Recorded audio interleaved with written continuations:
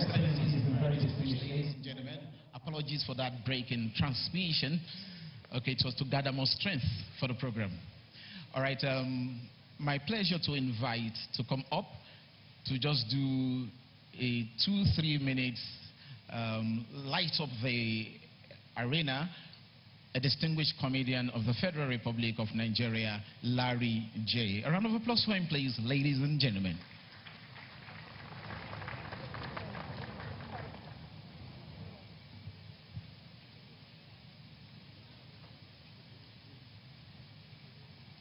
Good evening, my very distinguished guests, ladies and gentlemen. I go by the name Olarinwaju Gregory, aka Larry J. I'll be your comedian for today. This is not the part where I start to crack jokes. I'm just here to lighten our mood a bit. But ladies and gentlemen, I'd like you all to know that this fantastic city of Lagos is one of the best we have in the whole of Nigeria. Good, big shout out to our governor, Babajide Sanwo-Olu. Thank you very much, sir. A round of applause for him. Daddy, we have seen again. Remember the last time we saw in VI, you said, Larry, go out, don't worry, I will see you. I thought you will see me. You have not seen me then. Now you have seen me again. Daddy, you will see me in real life. This scene from afar is painful. But ladies and gentlemen, like I always tell people, please, for those who are coming all the way from outside Lagos, Lagos is a fantastic place to be. Lagos is one of the best places you can ever be. When I say that, I mean in every ramification. Ladies and gentlemen, I would like to crave indulgence. No matter how stranded you are, our governor is not the one selling things for you in traffic. Whatever you find in Lagos traffic is not your own. It is not your own. Don't buy it. It is not your own. I bought power bank in traffic the other day. It was my phone that was charging the power bank. It is not your own. It is not your own. I bought sardine in traffic. They told me the normal sardine, you find it for 300 naira at every supermarket. Ladies and gentlemen, in traffic, they were selling it for 120. Instead of me to buy 1 or 2 to go and test it, I bought 24, 2 dozen. Ladies and gentlemen, that was the first time in my entire life that I opened sardine. I did not see fish inside. I saw fork momo. Ladies and gentlemen, it is not your own. I even went, see, you know the most interesting part of Lagos State is the fact that we are internationally known. I went to Heathrow Airport. You know, when you're waiting to board, you know that place you see them selling perfume and the rest of it. I met a lady there. She was like, oh, would you like to try some? She told me in a very polite way. I was looking for a way to tell her, I'm a Nigerian, no, I'm a Lagosian. The way we use perfume is different from the way you people are using it. Especially if we are not the one that bought it. See, when you buy a perfume, the way you use it will be like, and that's it. But when you are borrowing it, you will spray the perfume as if mosquitoes are living inside your body. Ladies and gentlemen, I was looking for a way to tell this auntie at Heathrow Airport that please, so this thing you are asking me to do is dangerous because I've not paid for it. She said, no, go ahead, just use it. And then I started. She was like, no. I said, yes. She was like, why are you doing it like that? I said, that's the way we do it where I come from. Ladies and gentlemen, by the time I love the perfume, I love the smell, I love the way it made me feel. I now went ahead to check for the price of this perfume. By the time I looked at it, it was 500 pounds. The Lagos in me came out. Ladies and gentlemen, I converted 500 pounds to naira and I realized I cannot be using half of my house strength on my body. It is not proper. Even my mother will not be proud of me. So I told myself, I said, Larry, you have to honor this perfume. I honored the perfume. I took a picture with the perfume. Ladies and gentlemen, I used the picture as the DP of my phone. Ladies and gentlemen, I came back to Lagos. On my way to the island, when I got to Onikan, I saw some boys holding some things in their hand in the traffic. I said, what is this? I told my friend, this is the same perfume I saw in Heathrow that I was using, that he said you like the way I smell. This is it. My friend was like, no, Larry, it's not this. I said, this is it. I showed it to him on my phone. He was like, oh, wow, fantastic. I said, this perfume is very expensive. And then I beckoned on the person selling it. I said, please, how much is this perfume? The man told me, this perfume is very expensive. I said, I know. I said, how much is it? He said, it is 3,500 naira. I said, wow, what God cannot do does not exist. In Heathrow, it is 500 pounds. In the traffic, it is 3,500 naira. Ladies and gentlemen, I said, guy, please reduce the price for me. I was bargaining with him, and he told me, you know what, because you are buying for you and your friend, I will sell it for you for 1,250. I bought 2. Ladies and gentlemen, I want to ask this question.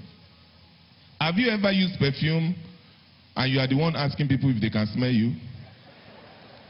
I used that perfume that day. I was the one asking people, hey, Josh, they say, I use it. They say it's not smelling. I went back inside, I sprayed it again. I came out, I said, can you smell me now? They said, Larry, we cannot smell you. I went back inside, I sprayed it again. I said, can you smell me now? They said, we cannot smell you. One of my friends that I know that God will judge on the last day, he told me, he said, Larry, maybe it's one of those perfumes that we not smell now. It will only smell after a few hours. Ladies and gentlemen, I went ahead, I left my house. I got to my event, unknowing to me what I was smelling like. I wasn't smelling anything. All I just noticed that people were telling me, Larry, get well soon, no, God will help you. Get well soon, no, God will help you. By the time I went to meet my friend, I said, why are people telling me God will help me, get well soon? He said, Larry, you are smelling for hospital Isaiah. Since that day, I did not buy anything in traffic again. And please, I would like to tell you people this. It's not like, because I can see some of my friends are here, and I'm very, very proud of him. My friend Tunde is here. He used to be the first position in our school when I was younger. And there's one thing about Tunde, he does not know how not to be the first position. And I am a very humble person. By nature, by look. If you look at me well, you know this guy is a very humble guy. And there are 50 people in our class, and I realized that no matter how much I try, no matter how much I read, I will still be 50. You understand? Out of 50 students, I'm 50. And then my friends were now like, Larry, try. I tried, I read, I will still now fall on that same 50. I'm not like, why am I even reading again? Because when God has said your destiny is number 50, why are you arguing with God? Do you understand? I was 50th position to the extent that even the person carrying 49 was advising me, like, Larry, they try now, try now. And then I now told him, you know what, let's do tutorial together. Me 50, him 49. We did tutorial. That was the first time in my life I realized that, you see this thing, they say that 2 head is better than 1. See, if the 2 head is not correct, there's no head there. Ladies and gentlemen, the 2 of us did tutorial. I was reading. I read, he asked me question, I cannot answer. He read, I asked him question, he cannot answer. So we were not like, this head, there's no head there, let's carry expo. So we decided to cheat. Ladies and gentlemen, we cheated, and by the grace of God, it was a successful one. The only mistake we made was that we mistakenly submitted the expo. We now carried the answer sheet out. So him that was carrying 49, they now give the 2 of us 50-50. And ladies and gentlemen, as I scored 50 and my mother heard what happened, I even tried to cheat and I still scored 50. She was very angry. She was like, Larry, we have to do something about this. This is not suitable for you. This is not what God wants you to be in life. And ladies and gentlemen, she said to me, if you carry between 1st and 10th position, I'll give you whatever you need. And she asked me, what do you want? Ladies and gentlemen, I told her I wanted to travel out of Nigeria. And she said, no problem. She would do it for me. And to the glory of God, my father changed my school, and I came out with flying colors. I was the 10th position in my whole class. I believe I deserve a round of applause. Please put your hands together for me.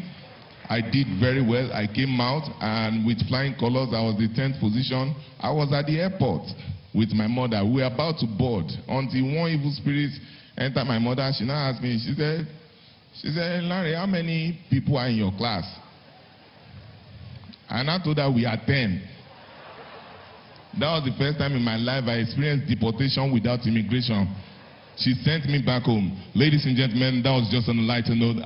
We'll be moving forward from here, and then when I come back, we'll have comedy proper. Thank you very much for your time. God bless you.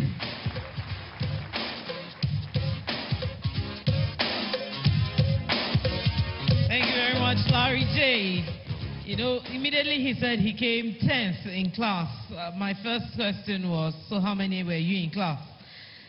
However, one of the things he talked about that is no longer tolerated is that selling in traffic, the perfume thing. You can't try it now. The Lagos State Rescue Team will pack you as one of the destitutes and put you in Majidum. So don't please risk it. Just let's keep it at that. Of course, Larry J is not the only one that knows how to tickle people here. There are more people here. There's a young gentleman here, but I don't know his own position. Gifted Mouth. He will come up very shortly. He would also come up. Indeed, it is an evening that we're going to have a lot of fun. We have so much entertainment going down.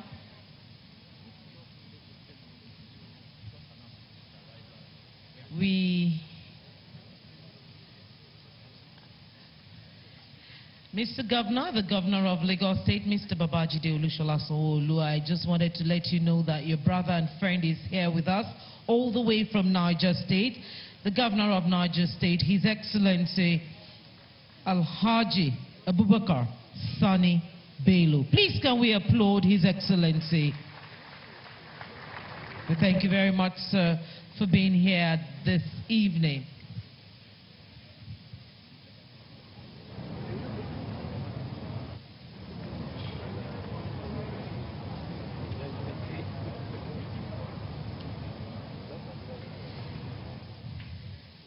I just want His Excellency to take a seat before Gifted Mouth comes to tell us his own bit.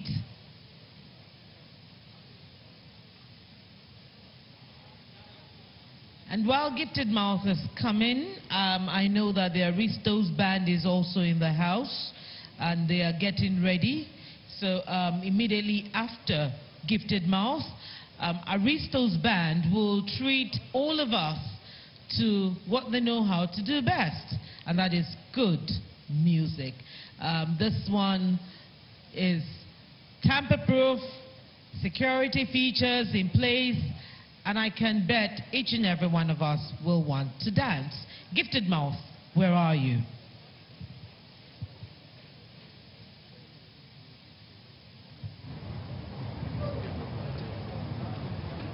Thank you. Ladies and gentlemen, Your Excellencies, please can we put our hands together for ourselves? I know the event is just starting and I know that we're enjoying ourselves already.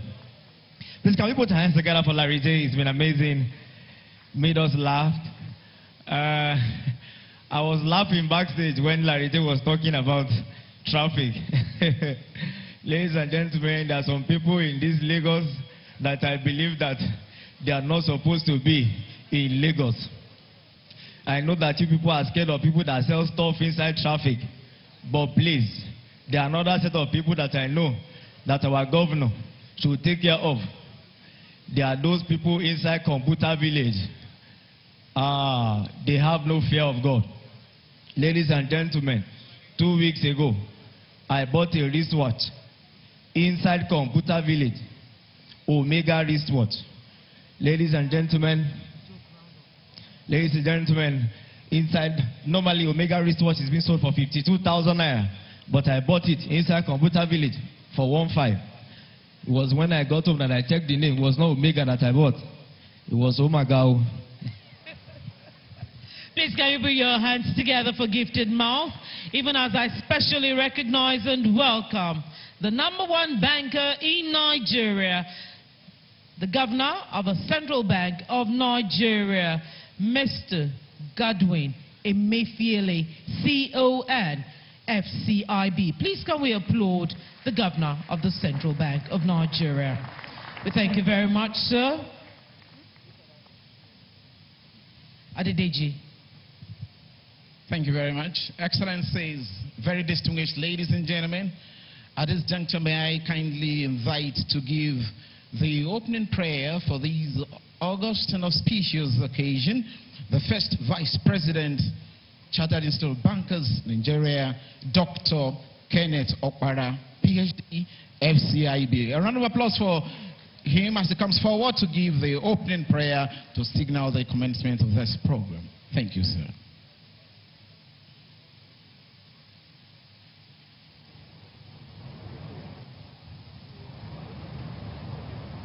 Your Excellencies, distinguished ladies and gentlemen, let us pray.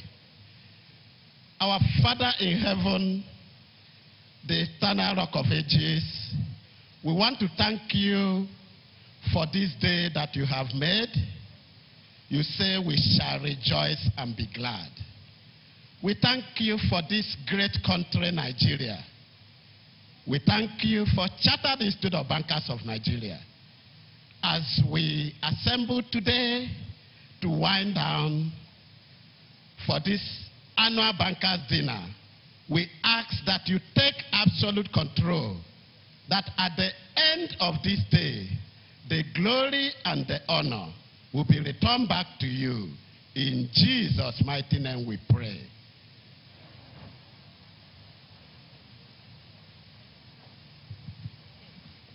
Okay. Thank you, sir.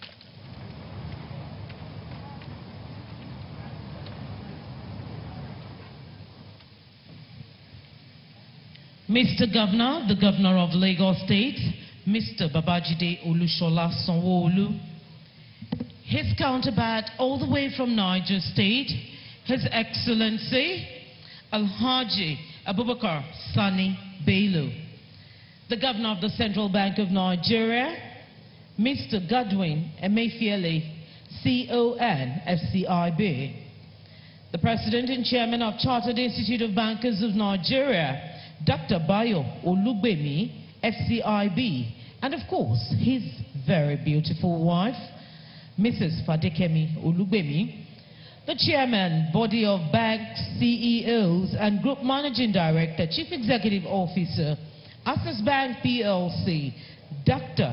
Herbert Wigwe, FCIB, and members of the organizing committee here present. The Chairman, 56th Annual Bankers Dinner, Organizing Committee, and Group Managing Director, Chief Executive Officer, Wema Bank PLC, Mr. Ademola Adebisi, FCIB. The British High Commission, Mr. Ben Lewin-Jones, the Managing Director, Nigeria Deposit Insurance Corporation, Mr. Hassan Bello, FCIB, and Executive Directors here present.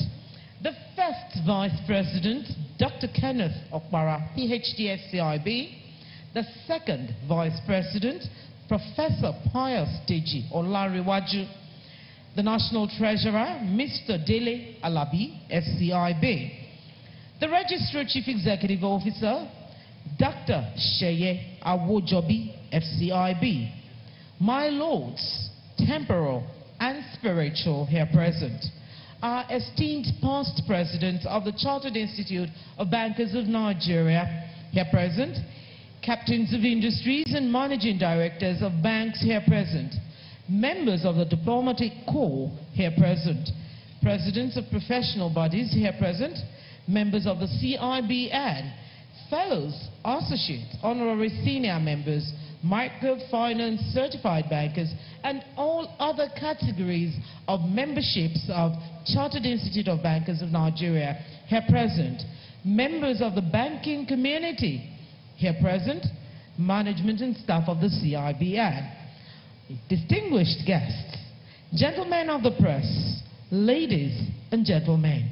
Once again, I say good evening to each and every one of us, and welcome to the 56th Annual Bankers Dinner, holding here in Lagos. I always love to tell people at any event such as this, and I emphasize it, that this is Lagos. You're very welcome to the Center of Excellence, the state of aquatic splendor. Please can we put our hands together for the city that never goes to sleep in Nigeria. Thank you. At this point in time, distinguished guests, ladies and gentlemen, we will be having a little word from my colleague here, and he's going to tell us what's next on the program. Adedeji Odulesi. Thank you very much. Just to say, you're welcome to this August and auspicious occasion, and myself and Busola Kukoyi will be co-anchoring this program. My name is, as she said, Adedeji Odulesi, and we want to assure you that this night will be full of fond memories. Thank you very much. I hand over to her. And to formally welcome each and every one of us, it is an honor and indeed a privilege to welcome to the microphone the President, Chairman of Council, CIBN. Please can we applaud very resoundingly Dr. Bayo Olugbemi, FCIB.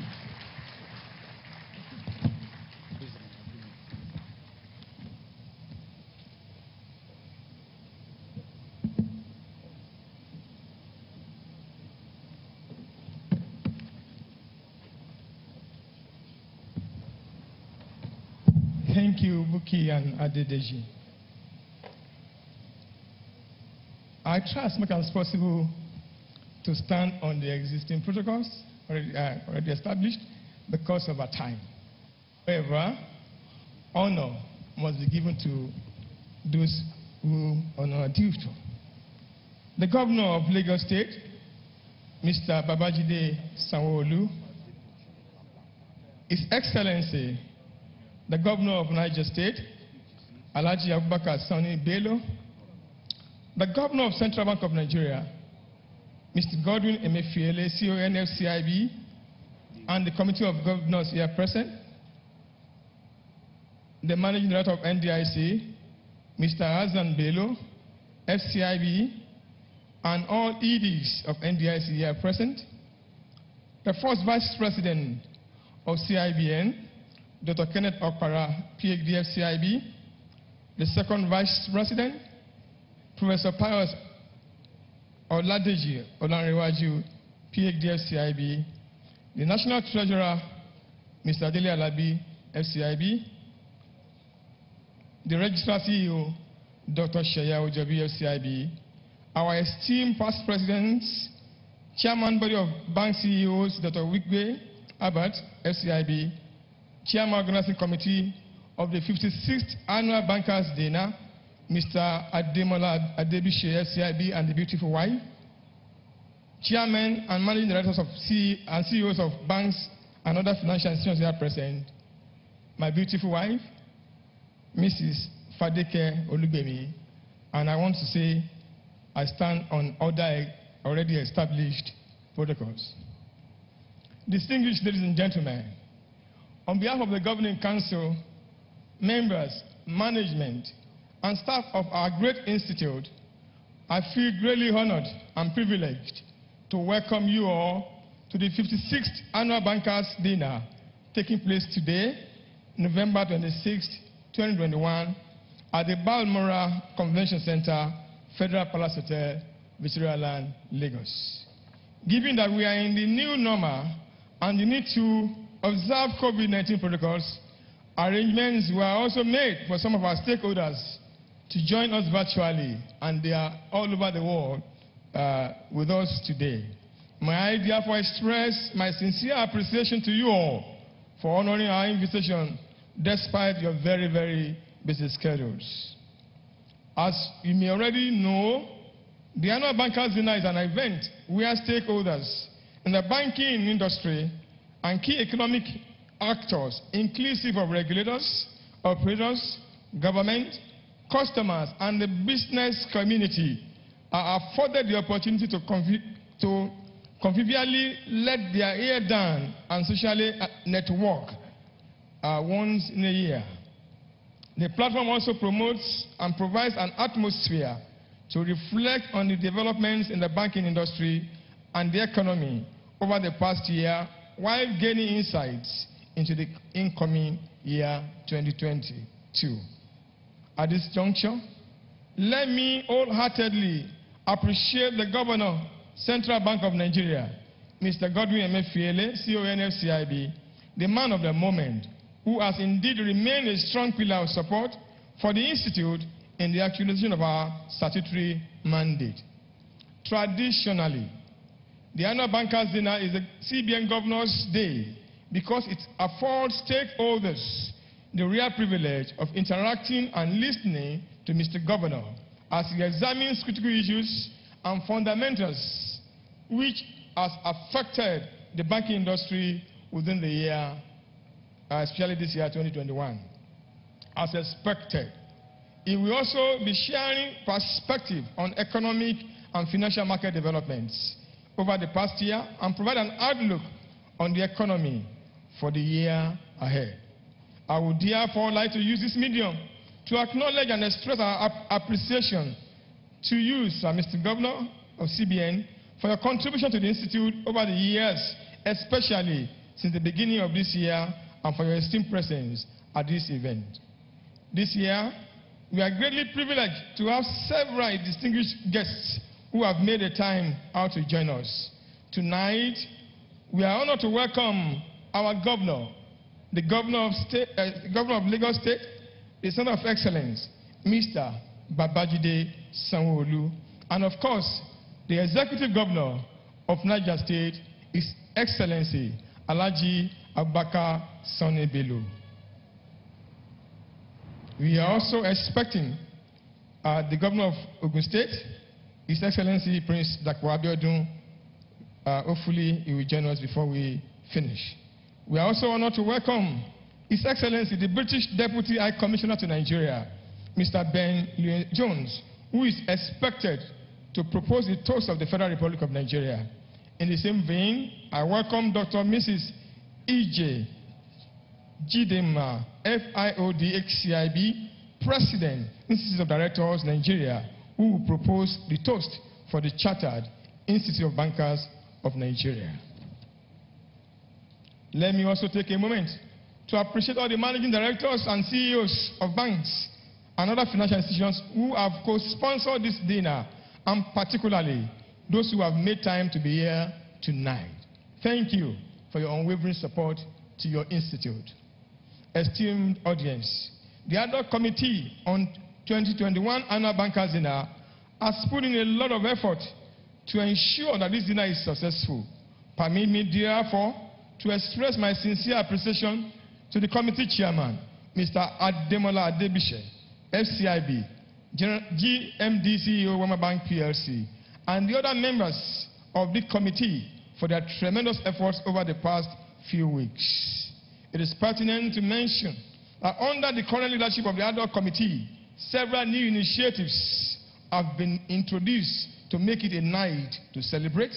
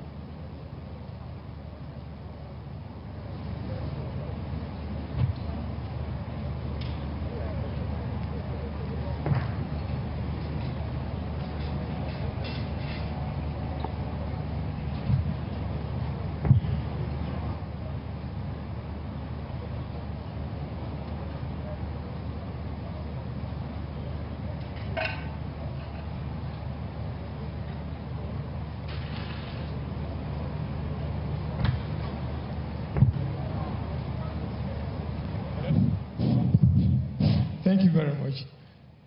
Sorry for that break in transmission. One of such initiatives is the award for unsung COVID-19 heroes in the banking industry. This award is specifically designed to honor the serving individuals that step up beyond the call of duty in the fight against COVID-19 and who ensure business continuity despite the cost of the pandemic, the values of our industry. Distinguished ladies and gentlemen, I would like to congratulate the Governor of the Central Bank of Nigeria on the official launch of e-Naira Africa's first central bank digital currency, CBDC, whose principal aim is to deepen financial inclusion and integrate millions of unbanked Nigerians into the banking system. While the modality for the operation is being fine-tuned, I have no doubt in my mind that it is a welcome development and a step in the right direction. Distinguished ladies and gentlemen, since taking on the mantle of leadership of our revered institute in May 2020, we have continued to build on the solid foundation laid by our predecessors, rooted in the tradition of constantly leaning forward into the future.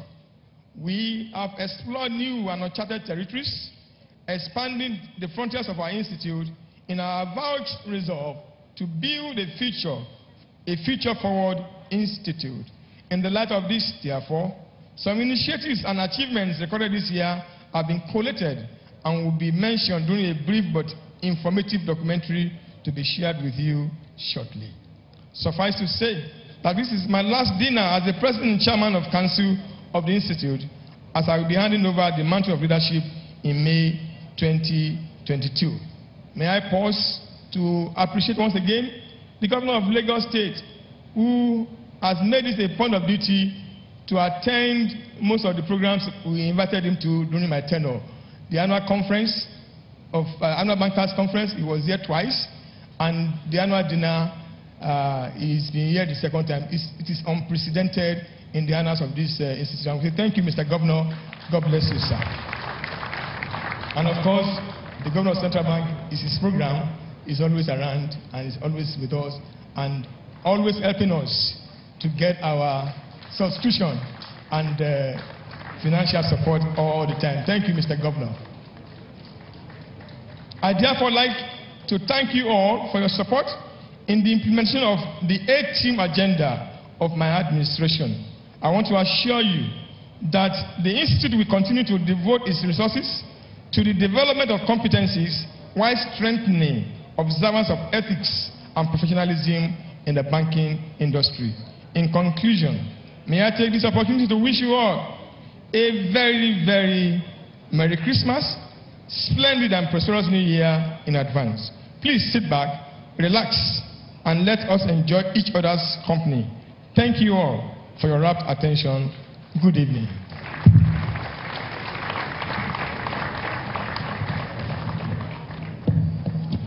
Thank you very much, President, Chairman of Council, Dr. Bayo Olugbemi, FCIB. A round of applause once again for him. Yes, it's just welcomed us to this august and auspicious occasion, and once again we want to welcome everybody to this occasion, and like we said, it's a dinner, and we wish everyone a very wonderful evening. Comme on dit en français, c'est bonsoir et bienvenue au programme d'aujourd'hui organisé par CIBN, et nous croyons que vous allez trouver le programme de cette nuit très intéressant et fantastique. Comme nous avons dit, il y a beaucoup de choses à manger, il y a beaucoup de choses à voir. Nous n'avons pas de problème ici à Lagos, le centre d'excellence. Si vous comprenez ça, vous pouvez applaudir une fois encore. Guten Abend, meine Damen und Herren, und herzlich willkommen. Wir sind hier à Lagos. Es gibt kein Problem, es gibt viele Dinge zu hören, zu essen und zu trinken. Donc, je voudrais dire danke. Buenos tardes, señoras y señores. Estoy muy feliz de estar aquí. Quiero aprovechar esta oportunidad a decir bienvenidos a todos. Muchas gracias. To yanzu a Lagos muke muna so mu gaishe ku da kuka zo daga binan jihohin mu dai gwamnatin mu daga binan Niger State da ya zo nan, wato His Excellence Alhaji Dr. Abubakar Sani Bello. Mun ji daɗin zuwar ɗinka, Allah ya saka maka da alheri. Muna kuma fatan cewa dukan ku da ku zo wannan taro na dina za ku ji daɗin wannan shiri, domin haka ku kasance tare da mu. Akwai abinci falafala, akwai abubuwan da za mu ji falafala, ku kasance tare da mu. Allah ya saka muku da alheri. Kamar masu magana kan ce muna fatan cewa kwalliya za ta biya kuɗin sabulu. Na gode kwarai. Akuba da Adaba Uluru Majikari. Umunem ndi bekele omunu anyị ji ohere ọma anabatunu na nnọkọ nketa were molina na ihe niile anyị ga-eme n'ụbọchị nketa ga-aga nke ọma. Ndị Igbo anyị juru ebe a nsogbu adịghị, edoro m anya na ihe niile ga-aga nke ọma maka nke ka anyị na-aga n'usoro ka anyị kelee onwe anyị. Igbo kwenu kwezionu anyị na-emekwa daalụnụ. Alákòótán wa kí gbogbo yín elédè Yorùbá pé ẹ káalẹ́ sí káàbọ̀ sí ayẹta àṣálẹ́ yìí. Ó dá mi lójú pé gbogbo abala ètò yìí ni a máa gbádùn. Tó bá rí bí ẹ̀kọ́ ẹ jẹ́ ká máa lọ ní ṣísẹ̀ntẹ̀lé. Orúkọ mi ni Adédèjì Òdúlèsì, Yorùbá àti Ìjẹ̀bú Pọ́nbélé. Thank you very much. Excellencies, very distinguished ladies and gentlemen, we'll be fast-tracking this event tonight, and it's my pleasure to invite to give the operators' remarks the chairman body of banks, CEOs, and the group managing director, Access Bank PLC, Mr. Herbert Wigwe, FCIB. Brilliant, vibrant, and radiant personality. Please put your hands together for him as he comes forward. Thank you very much.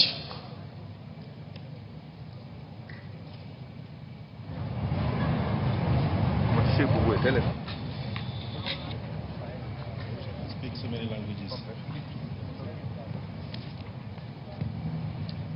Our host governor, the governor of Lagos State, Mr. Babajide Sanwo-Olu,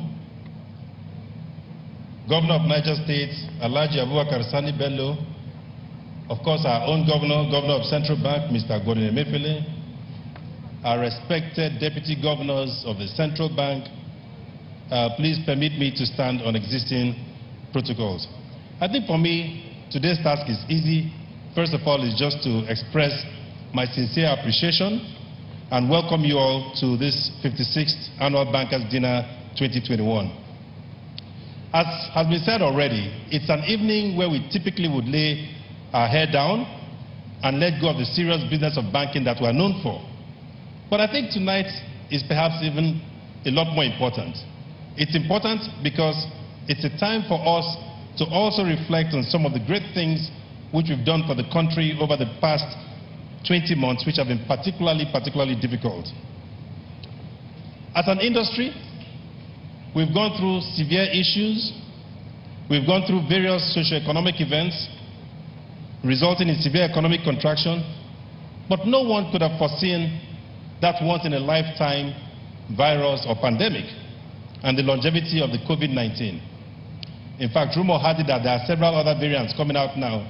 We do hope that it's not propaganda and that all of those things just stop, at least until we get into the new year and then we think of how to deal with it. But whatever happened in the last 20 months, I think one of the great things that has come out is the fact that all of us as Nigerians and as bankers will never see our country go through the difficulty that people would have expected. And so we acted very swiftly and deliberately. As bankers, we galvanized other private sector business leaders to form the coalition against COVID-19, which is called CACOVID. CACOVID supported the federal government efforts by raising funds from private donors to increase testing capacity. The coalition opened several more PCR labs, supplied about 390,000 test kits, and many other critical supplies, including personal protective equipment. We worked with the government and supported the Federal Aviation Authority of Nigeria, the Civil Aviation Authority, and the port health facilities in reopening our airports. It's easy to forget, but we cushioned the impact of the lockdown for 10 million vulnerable Nigerians, which basically represents about 1.7 million households. Let's face it, the outbreak of that pandemic hit us very hard. We saw declines in consumption, investments, and net exports. And we found ourselves in a contracting GDP by about 6.1% by the end of the second quarter, even though the government tried to spend a bit of money to try and resolve all of this. Bottom line, we found ourselves in a recession, or a second recession, within 5 years. You know, people have asked, how well did we do as an industry? I think we need to actually celebrate ourselves, because I've not seen any country where the private sector worked together with government to basically fight this pandemic. If there was the banking community stood very, very tall. As much as we are criticized by the public, I think one of the greatest things that happened to us is the privilege, the great privilege, to be able to support to get our country out of that pandemic. So, in last September, at the Banking and Finance Conference, we decided to theme it Economic Recovery, Transformation and Inclusion. We involved the Millennium Generation, who are pushing to ensure real changes occur as they move into key positions for continuing the development of our nation. We discussed several things, even the most contentious things around cryptocurrency that a lot of them seem to be interested in, and the whole idea was for us to begin to see and understand where the future is headed, what young people are thinking, and try to create the boundaries, all right, to ensure that we have a robust economy. But to the team that made the conference a success, you are truly the real MVPs. Thank you very much. The 2021 Banking and Finance Conference may be over, but its impact is still reverberating across the entire nation. We had more than 1 billion views and almost 500 million participants from different parts of the world. And I think we deserve a very strong round of applause.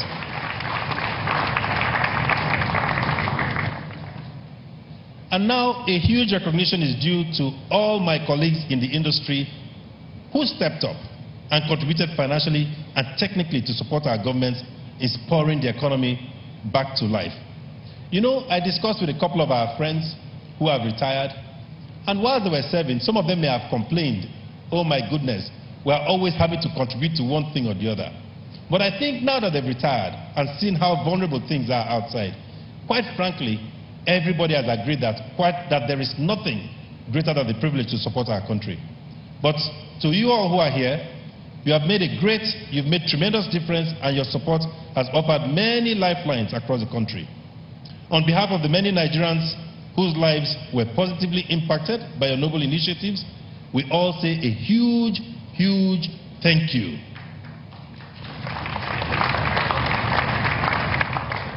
And there are several more acknowledgements I wish to make. The National Theatre Project is one that will revolutionize the Nigerian entertainment industry and create thousands of jobs. It comes at a huge cost, which is carried 100% by the banking industry. And again, I say thank you. Just before the governor walked in, the Deputy Governor of Central Bank, Mrs. Aisha Ahmad, was whispering to Lagos State Governor about some people who were creating problems for us. We must all find an opportunity to resolve all of these fights, whether it is fighting with government to make sure that things go right, or fighting with the host communities who are trying to disturb things, or in fact fighting with lawyers sometimes in meetings, all right? But I think the most important thing is that we have just one thing at the back of our mind: how do we make Nigeria a much greater, a much better place to be? I want to thank the Chartered Institute of Bankers for its support and initiatives. I want to thank the President and Chairman of Council, Bayo Williams Olugbemi Doctor, and for his leadership, and the Registrar Sheye Awojobi PhD. It was gotten very recently, so he doesn't fail to put it against his name these days. But I want to thank you both for setting the pace in the institution.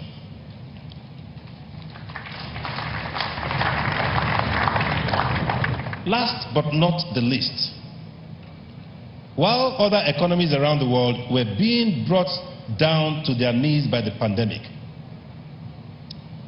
one man and his team were busy implementing initiatives and interventions in different sectors, some of them orthodox economic means, others not orthodox, that have helped to buoy up the Nigerian economy. The Governor of the Central Bank of Nigeria, Mr. Godwin Emefiele.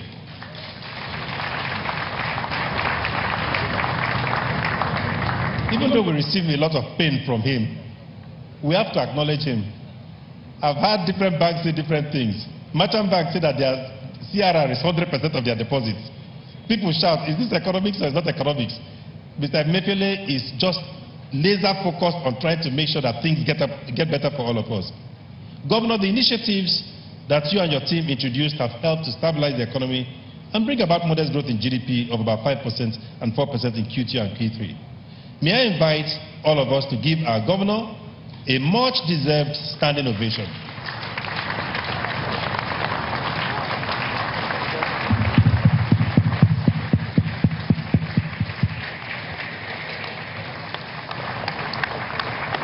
Thank you. Ladies and gentlemen, we can all feel proud at the way we have all supported our country during this difficult time. We pray that this new variant that I'm talking about should just end where it came from, whether it's in South Africa or England, because we don't want any more trouble. But I think we deserve this evening of fun and fine dining. I want to thank you all so very much. God bless you.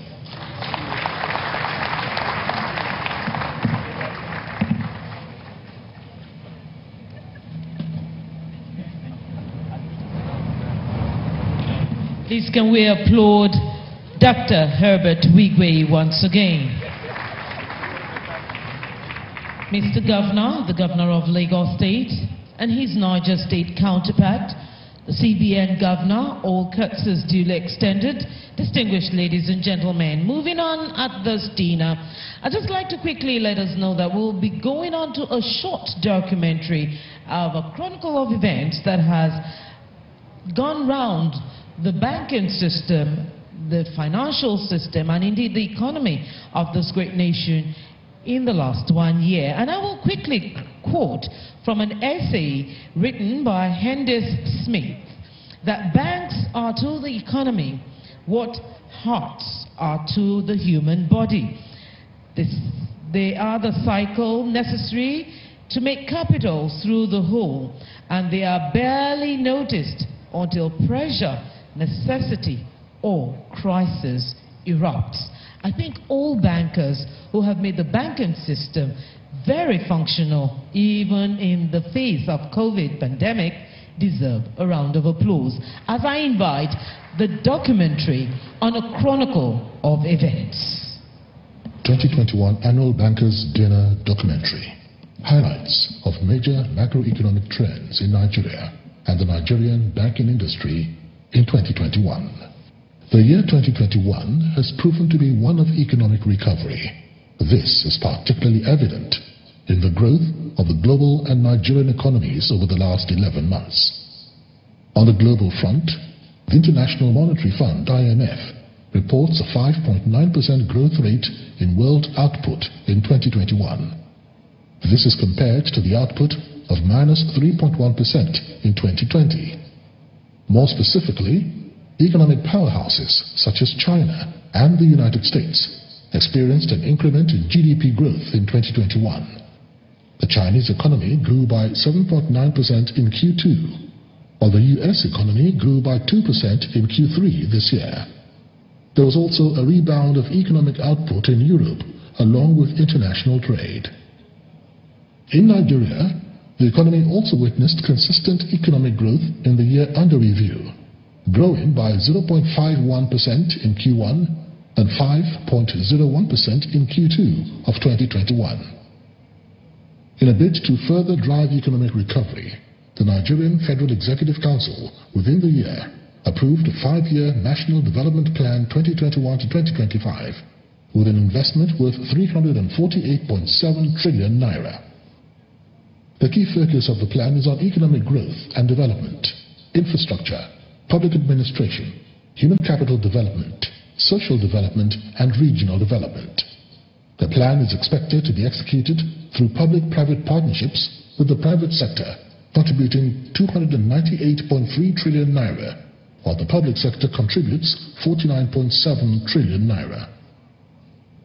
Developments in the Nigerian banking sector, January 2021 to date. In the period under review, notable developments in the Nigerian banking industry include the following. The Central Bank of Nigeria, CBN, issued frameworks for the quick response QR code payments in Nigeria, frameworks for regulatory sandbox operations in Nigeria, directives to deposit money banks, DMBs, non-bank financial institutions, NBFIs, and other financial institutions, OFIs, for closure of operating account on cryptocurrency in Nigeria.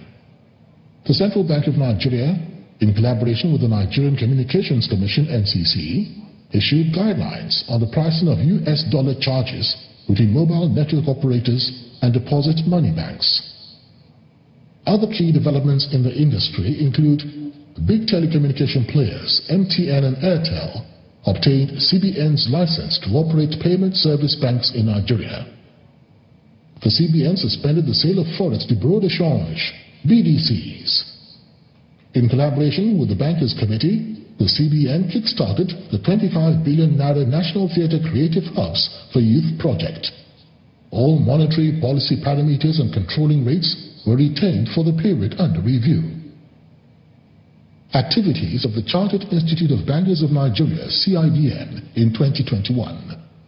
A series of activities were held which further propelled the institute towards the attainment of its vision to be a global reference point for skills and conduct in the banking and finance industry.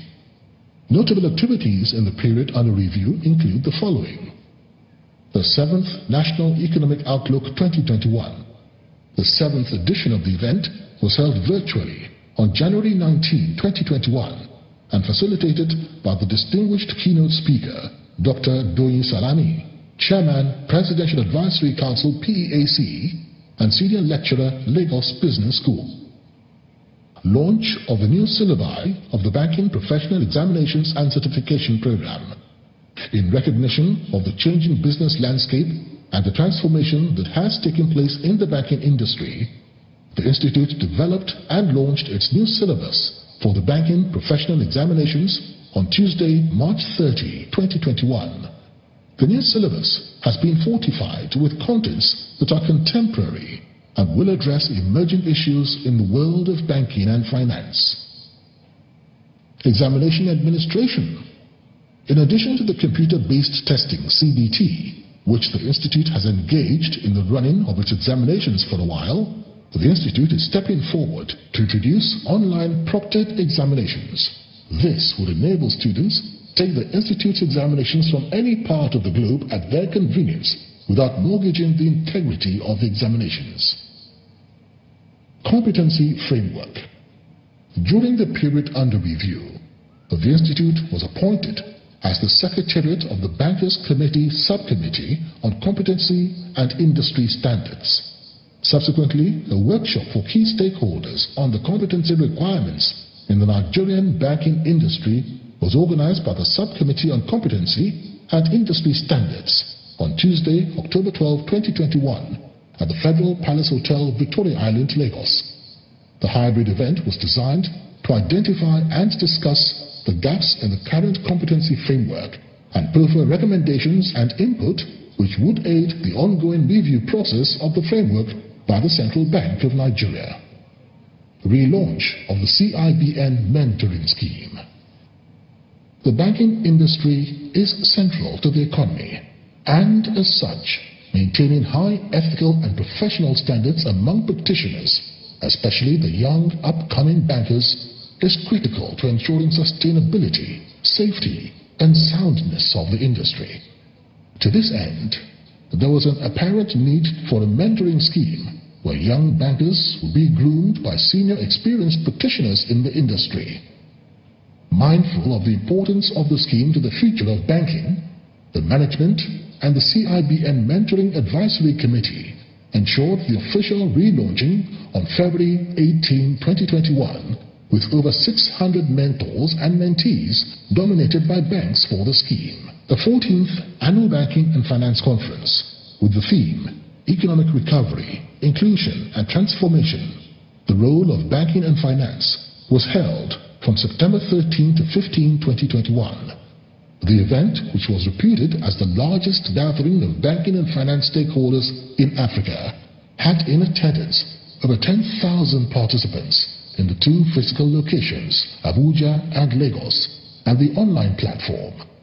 Notable distinguished guests include the President, Federal Republic of Nigeria, and Commander-in-Chief of the Armed Forces, His Excellency Muhammadu Buhari, GCFR, President, Federal Republic of Rwanda, His Excellency Mr. Paul Kagame. The 21st National Seminar on Banking and Allied Matters for Judges was held as a hybrid event at the National Judicial Institute with theme Strengthening the Quality of Judicial Systems and Banking Operations Through Innovations from November 23 to 24, 2021. The event was well attended by several distinguished guests, including Mr. Horacio Benantes Neto, President, International Bar Association, among many others. Legacy projects. To further deepen the Institute's collaboration with linkage institutions across the country, the President and Chairman of the Council advocated for the implementation of the Learning Legacy projects in his acceptance speech as the 21st President Chairman of Council. The Governing Council graciously approved the institution of Learning Legacy projects in 6 linked institutions across the 6 geopolitical zones in Nigeria. Engagement for growth. As part of the initiatives to deepen the relationship of CIBN with its stakeholders, the President, Chairman of Council, embarked on high-impact stakeholders engagements with a view to ensuring the growth and development of the banking and finance industry in Nigeria. Notable among them include visits to the executive governors of Oyo, Osun, Bauchi, and Imo states. The President, Chairman of Council, also had engagements with 15 CIBN branches, including the UK and USA branches. The Graduate Induction and Prize Awards Day ceremony, held on August 28, 2021. During the event, a total of 380 candidates were inducted as associates, while 291 candidates were inducted as MCIBs. The CIBN Fellowship Investiture. The CIBN Fellowship Investiture ceremony took place on Saturday, October 30, 2021. At the event, a total of 237 individuals were honored. Some honorees included Dr. Ngozi Okonjo-Iweala, FCIB, Director General, World Trade Organization WTO; Dr. Kingsley Obiora, Deputy Governor, Economic Policy, Central Bank of Nigeria; Mr. Bello Hassan, Managing Director, CEO, the Nigeria Deposit Insurance Corporation. To name a few. Advocacy role. In the period under review, the Institute pursued the fulfillment of its advocacy role as the conscience of the industry. Indeed, the year 2021 proved to be an eventful one with strong signs of economic recovery, inclusion, and transformation. As we progress towards 2022, we look forward to yet more growth in the banking industry and economy overall. The best is yet to come.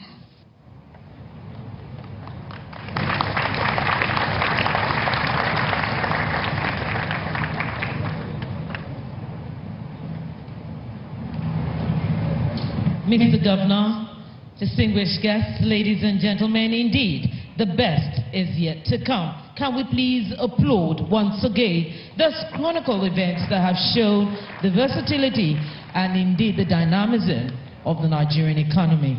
We thank you very much. Distinguished guests, ladies and gentlemen, it is an honor and a privilege to invite a man to speak with all of us here at this gathering this evening. A few days ago, he was before 40 lawmakers, and he said some things, and I will quickly want to quote. He said, our budget is not just one of figures, but one that is to show a socially responsible government. He said further, and I quote, that the need to for a fit and proper federal fiscal framework that will gravitate through federalism for the different constituencies of the country cannot be overemphasized. Therefore, it is a clamor that his state, I'll tell you that state, should be granted a special status. I wish at this point in time, distinguished ladies and gentlemen, to invite the most business-friendly governor, the most technology-savvy, technology-friendly governor, the man who has made the environment very conducive for businesses and indeed for the economy to thrive. If the economy thrives in his state, it has thrived in Nigeria. I welcome to give his goodwill remarks at this dinner the Governor of Lagos State, Mr. Governor, Mr. Babajide Olusola Sanwo-Olu. Please, can I hear your applause? Please, can we applaud him more resoundingly as he comes forward?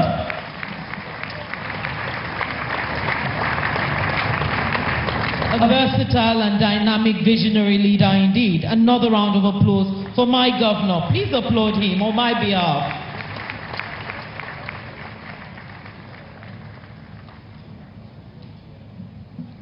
Thank you very much.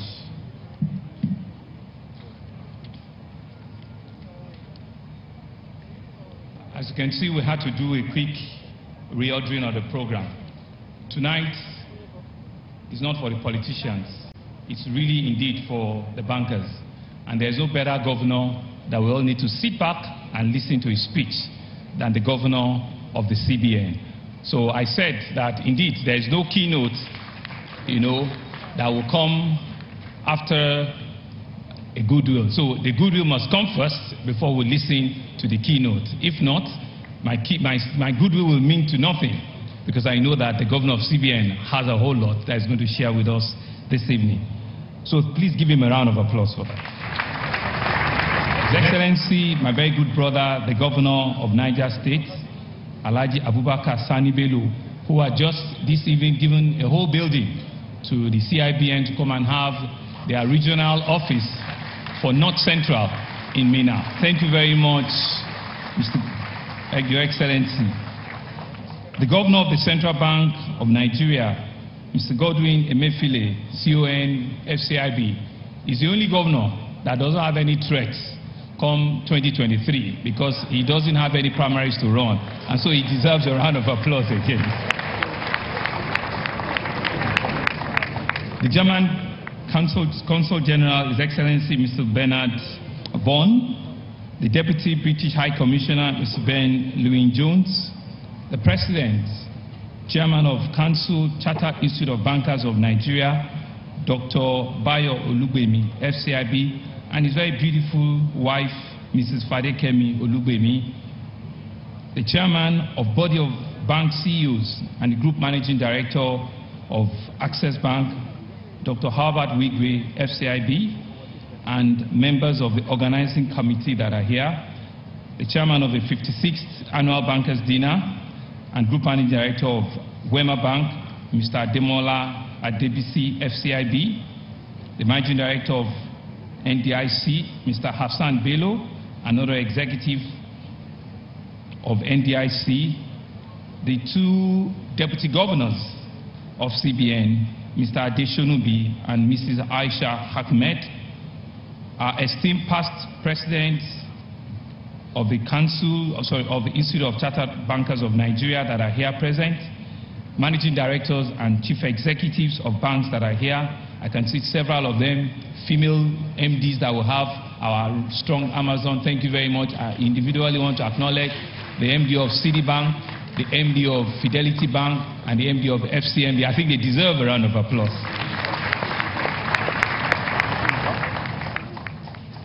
President and professionals, bodies that are here, fellows, associates, honorary senior members of this great institute that are here, members of the banking community, gentlemen of the press, distinguished ladies and gentlemen, what an evening.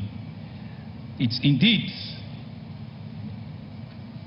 a great honor to attend this event once again. It's an event that brings together who is who in the Nigerian banking and finance industry. As you can see, it's a colorful evening with glitz and glamour in the month of November in the city of aquatic splendor and the heartbeat of the nation, in the centerpiece of Nigeria, in the commercial, economic, and financial center of the whole African continent, Lagos. Thank you very much. And so I'm indeed very proud to be part of this large family. And I have very fond memories of my years that I spent as an active banker myself and what the industry has indeed transformed to. Let me start by commending the great leadership of the CIBN, past and present, for making this annual event a highly anticipated one, year after year, not only by members, but also by the major stakeholders in the Nigerian economy. Undoubtedly, the financial services industry has not been left untouched by the very deadly COVID-19 pandemic. The pandemic has presented both threats and opportunities.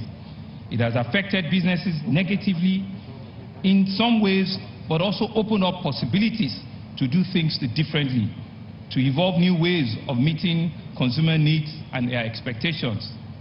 It is now up to the entire industry to decide how to build the future of banking and financial services. What are those very important lessons of COVID-19 that has taught everyone? That we must now build into the plans and into our operations. We must actively reflect on this question, even as we strive to put the pandemic behind us. Around the world, COVID-19 has led to some of the largest banking stimulus and credit programs ever.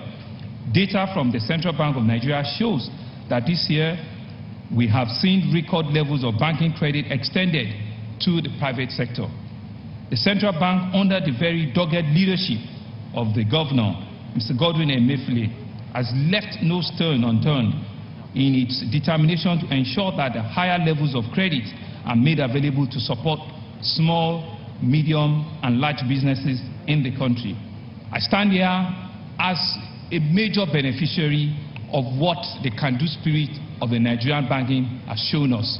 I was just explaining to the Central Bank Governor that even at the very recent G20 meeting that was held in Rome, I was privileged to be at the side meeting, and the question were asked, how did we do it in Nigeria? And I said to them that there were the lessons and the support that came from the organized private sector that was led by Mr. Governor of CBN himself. And I stand here on behalf of my other colleagues, governors, and everyone in the public sector to thank all of you for your generous contribution, for believing in the strength of we coming together, and for ensuring that indeed we all can work collaboratively and put this pandemic behind us. I think you all deserve a round of applause, because at this critical time, we're not talking about profitability, we're talking about how do we save life and how do we build back better for each and every one of us. This saying everything that we need to know about the importance of the banking sector and to the growth of our economy. Credit is, we say, is a lubricant that keeps the wheels of prosperity going, and it is a strong intervening hand that has shown its power to lift the struggling economies that have been affected by these diseases and disaster. Nigeria cannot be an exception, and we must continue to brainstorm on ways of how we can reduce the cost of credit and the burden to our beneficiaries. Let me at this point also say how delighted I am to note that Mr. Emefiele will be addressing this dinner. I have brought out my notes and my writing pads. I know that he has a whole lot to share with us tonight. His insights from the point of view as the #1 banker on the land. Let me also use this opportunity to restate our appreciation to him and the entire banking community for the great support that you have offered to my administration and we have received from all of you. It has helped us in coping with the challenges posed by the pandemic and all of the very effects of the aftermath of the NSAS protest a year ago. Our special intervention that must be acknowledged is the one that was targeted at revamping, like my good brother said, the National Arts Theatre, which we're all working towards, and which we believe will be building a world-class creative park and will create jobs to tens of thousands of our talented youths. Just a couple of days ago, I presented my 2022 budget to my House of Assembly, and it was indeed the biggest budget again that Lagos will be presenting, a 1.3 trillion budget. And of course that budget has in itself expectations of support from all of you men that are here seated. The successful implementation of that budget will largely depend on the support that we'll get from each and every one of you.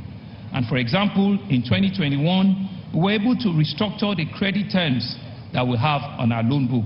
We were able to reduce very creatively borrowing from like 17.5% to 12 and 12.5%. And no thanks to all of you. I did want to appreciate each and every one of you. And what have we done with those savings? We have been able to push more on education and health, on infrastructure, and ensuring that all of our promises around the dividend of democracy is achieved. Distinguished guests, ladies and gentlemen, no doubt the coming months and years will be critical to the prosperity of Nigeria and achieving a sustainable economic growth and development.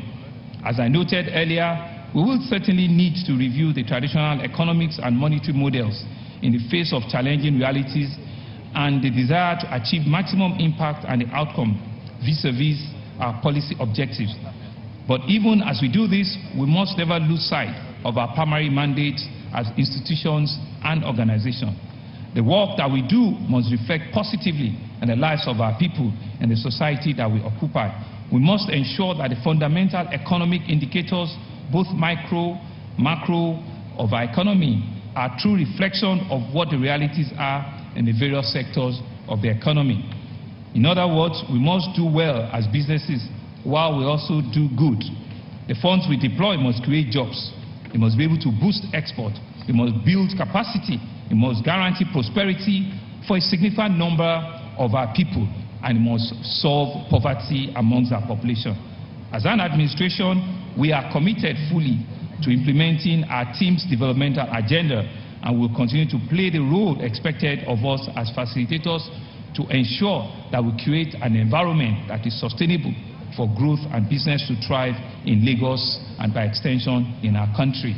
I want to thank you again. I want to say to you that indeed it's an honor to also be with you here at this year's Bankers Dinner. I wish you all a beneficial deliberations and a very great networking.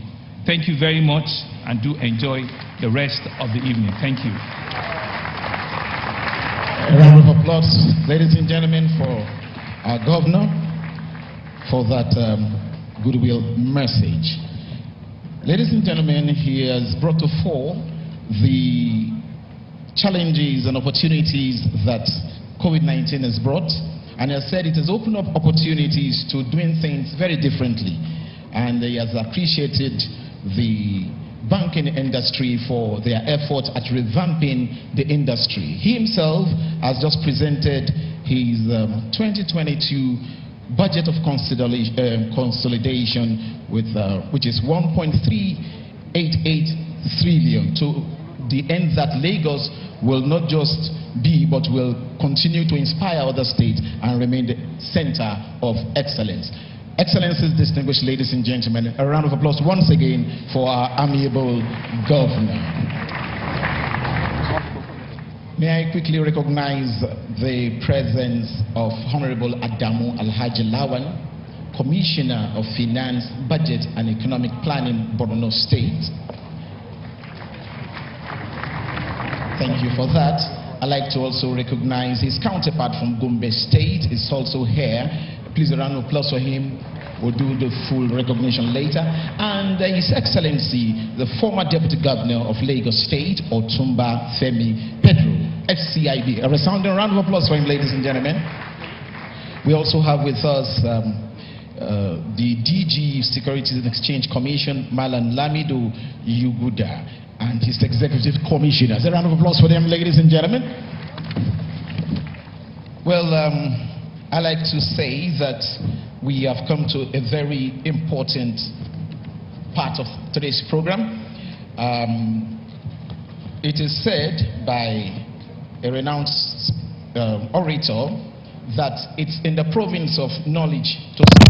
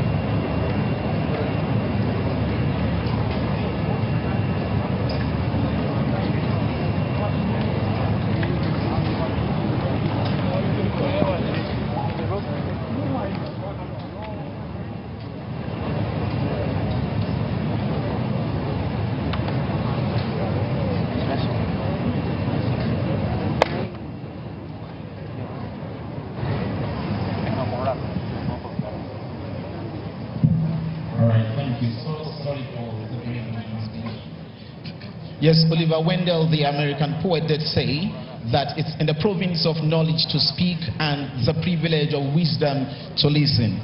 Excellencies and very distinguished ladies and gentlemen, it's a time to listen with rapt attention to the keynote address, and to introduce him, ladies and gentlemen, to do this on this auspicious occasion is the M Group Managing Director, CEO, Wema Bank PLC.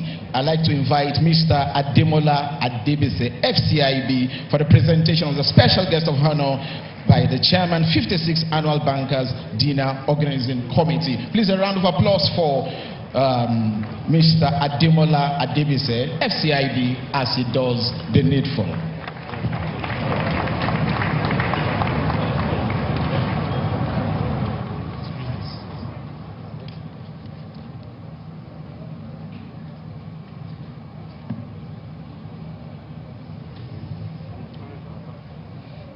His Excellency, the Governor of Lagos State, Mr. Babajide Sanwo-Olu, His Excellency, the Governor of Niger State, Alhaji Abubakar Sani Bello, the Governor of the Central Bank of Nigeria, our boss, Mr. Godwin Emefiele, CON FCIB, and the Committee of Governors, the President of Council, Mr. Bayo or Dr. Bayo Olugbemi, FCIB, and his beautiful wife, the Managing Director of NDIC, Mr. Azan Bello, all the office holders of our great institutes, my colleagues, fellow MDs of banks. Permit me to stand on all existing protocols. I think my job this evening has been made very easy by the previous speakers who has introduced the guest speaker for today quite eloquently. But I think it's important that I do the job properly, and it gives me great pleasure to see such an array of distinguished personalities here this evening at our annual dinner, the 56th. It is indeed a honor to have you here at this momentous occasion. I would like to, at this point, thank the President of our Council and the Governing Council and the Registrar of our Institute for giving me and my colleagues the opportunity to serve in the organizing committee for this year's event. We do not take this for granted.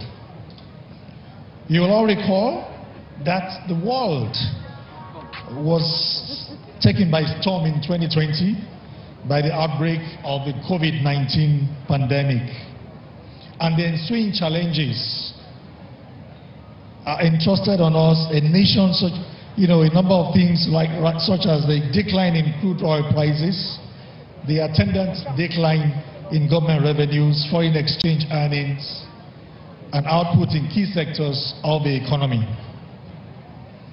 These were the very dark days in this country.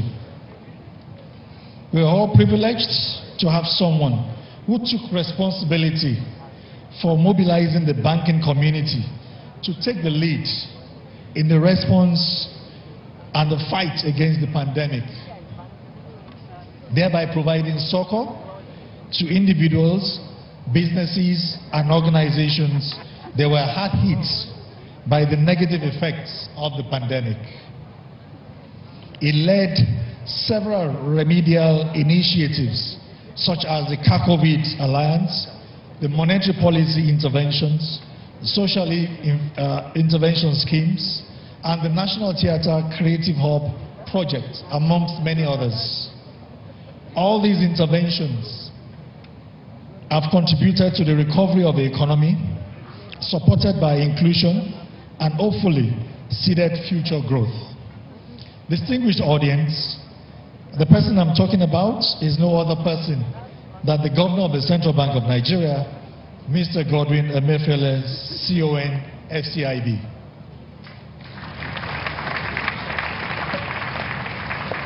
The former President of the United States of America, Bill Clinton, once said, and I quote, "No generation has had the opportunity, as we now have, to build a global economy that leaves no one behind.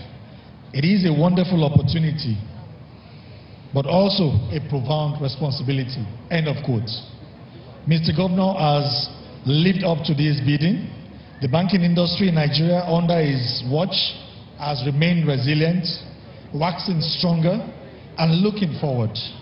Tonight, he is poised to share with us, this distinguished audience, highlights of the economy and the financial market developments in the last 1 year, and also provide insights into the economic outlook for the coming year. Your Excellencies, distinguished ladies and gentlemen, I'm pleased and honored to welcome the special guest of honor and the Governor of the Central Bank of Nigeria, Mr. Godwin Emefiele, CON, FCIB, to deliver his keynote speech. A round of applause as he approaches the podium.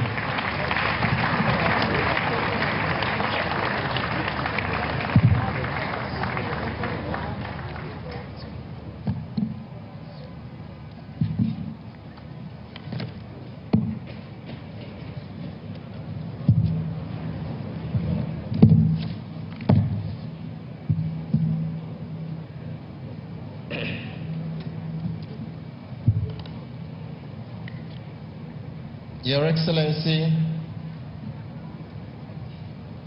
the Executive Governor of Lagos State and our Banker Emeritus, Mr. Jide Sanwo-Olu, the Executive Governor of Niger State, Governor Abubakar Sani Bello, the President and Chairman of Council of the Chartered Institute of Bankers, Mr. Bayo Olugbemi, other very distinguished heads of agencies here, and I think it's fitting that I recognize the MD of Nigerian Deposit Insurance Corporation, the Director General of Securities and Exchange Commission, other very important dignitaries here present, Your Excellencies and our friends from our foreign community here in Nigeria, CEOs of banks, distinguished ladies and gentlemen. Today, being the last Friday of the month of November of every year, is a day that I always look forward to. I look forward to this day not necessarily because of the keynote address I will be presenting, but also because it reminds me that after a very hard work in the course of the year, that we are about to wind down and kick off into the Yuletide season. I therefore see this opportunity because I know we may not see each other again till maybe next year. See this opportunity to wish all of us a Merry Christmas and happy and prosperous 2022. Again, I say good evening, distinguished ladies and gentlemen, and I thank you all for the very warm reception accorded us here today. By now, I am sure everyone knows how I feel about this annual dinner, because since I became the governor of the Central Bank of Nigeria over 7 years ago, this is perhaps the one event I have never missed at all. So, to underscore how important this event is to me, let me repeat and say and stress by saying that this is my 7th consecutive keynote address at the Chartered Institute of Bankers annual dinner as the governor of the CBN. It is therefore a great pleasure for me to be here today because it provides a veritable platform and a significant opportunity for me to engage with all stakeholders, especially professionals, practitioners, and experts in the banking and finance community. This dinner is an occasion to highlight important developments in our economy and apprise you of the policy initiatives and focus of the Central Bank of Nigeria towards realizing the ultimate goals of macroeconomic and financial stability in our country. I'd like to specially thank the leadership and fellows of the Chartered Institute of Bankers of Nigeria, led by the President, Mr. Bayo Olugbemi, and the Registrar, Mr. Sheyawo Jobi, for their painstaking efforts towards the success of today's event. I also want to extend my heartfelt gratitude to the Managing Director and Chief Executive Officers of banks and other financial institutions who have found time to attend this dinner despite their very busy schedules. Let me also welcome my colleagues from the Central Bank of Nigeria, particularly our deputy governors, our directors, and some senior management members of staff of the bank. And I also like to thank the audience and members of the press for being part of this very beautiful occasion today. Distinguished ladies and gentlemen, in my remarks today, I intend to provide my views on developments in the Nigerian economy, as well as an outlook for how we see things going forward, as will be expected from an incisive analysis of any major economy in the world today. Let me begin with an initial background of the Nigerian economy before COVID-19. Prior to the start of the pandemic in 2019, our economy was making steady progress out of the difficulties from the global oil price vagaries of the previous years. Indeed, our GDP growth rate for 2019 stood at 2.3% on the back of a relatively strong fourth quarter GDP of 2.55% that year. This growth was accompanied by significant foreign capital flows due to improved fundamentals of our economy. Distinguished ladies and gentlemen, then came knocking the pandemic during the first quarter of 2020, and indeed, it's been close to 2 years since the onset of the COVID-19 pandemic and the wide-ranging impact it has had on not only global economy, but also on the Nigerian economy. We must all remember that while its economic damages have been enormous and will be highlighted soon, this pandemic is first and foremost a public health crisis instigated by a virus that has infected 259.7 million people and claimed the lives of 5.2 million people globally, including 2,974 of our fellow Nigerians and loved ones. Indeed, let me state that in May 2020, it would have been unlikely to hold an event of this nature with the number of people we have here today. Our ability to come together today is a reflection of the progress that has been made in containing the spread of this virus, as well as in supporting improved economic activity over the past 2 years. In my remarks today, I intend to provide my perspectives on the external and domestic impact of the pandemic and its attendant effects on the Nigerian economy. I'll also provide an outlook for the Nigerian economy as well as steps that the CIBN is taking to support improved economic activity in Nigeria. On the global economy, as you may recall, 2020 was a year like no other for the global economy and indeed the Nigerian economy. The onset of the COVID-19 pandemic in the early part of 2020 and the containment measures put in place to slow the spread of the virus led to an unprecedented decline in global growth, last seen since the Great Depression of the 1930s.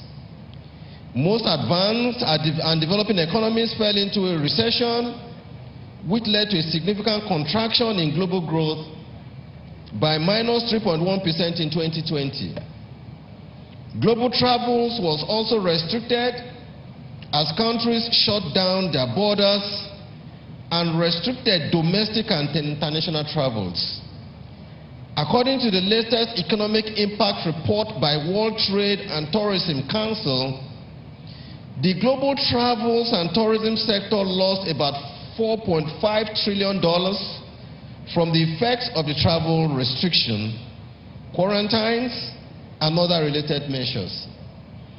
Also, according to the International Labour Organization, in 2020, over 255 million full-time jobs were lost as a result of the pandemic.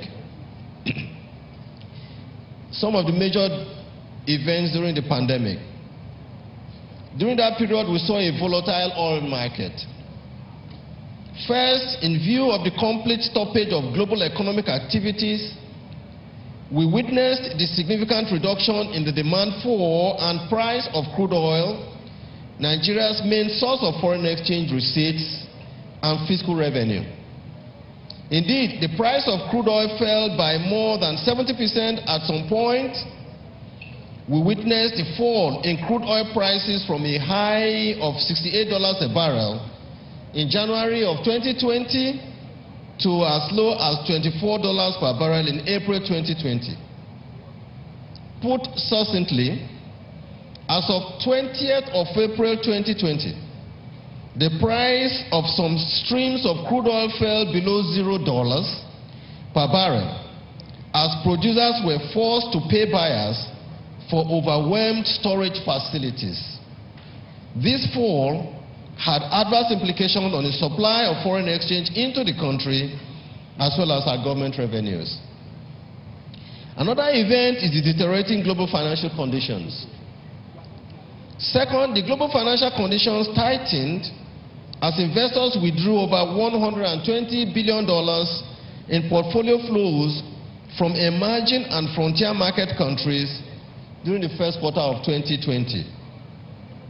While flows began to recover in the early part of 2021, financial flows to emerging markets like Nigeria are constrained by expected tapering by the US Fed in 2022, which is likely to affect global financial conditions.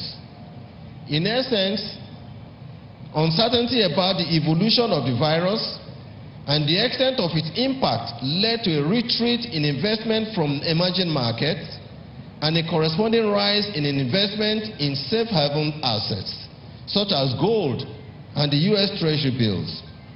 The resulting outflow further heightened pressures on the currencies of major emerging market countries like Nigeria, and this ultimately resulted in the adjustment of our exchange rate.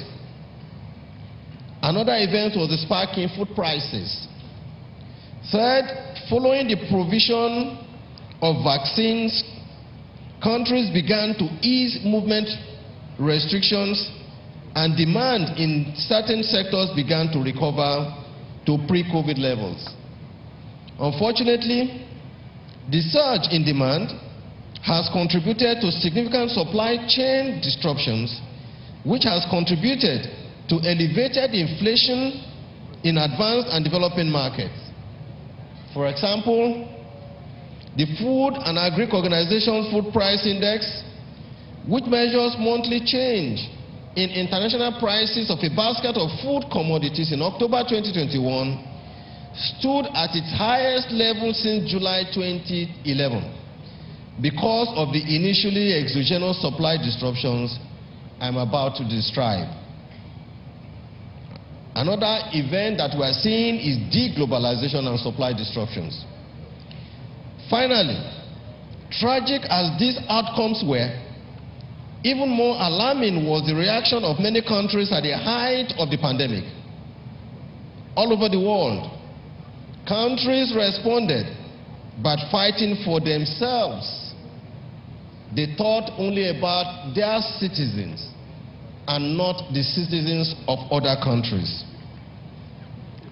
Fighting for themselves and taking measures to protect their own people, regardless of the spillover effects on the rest of the world.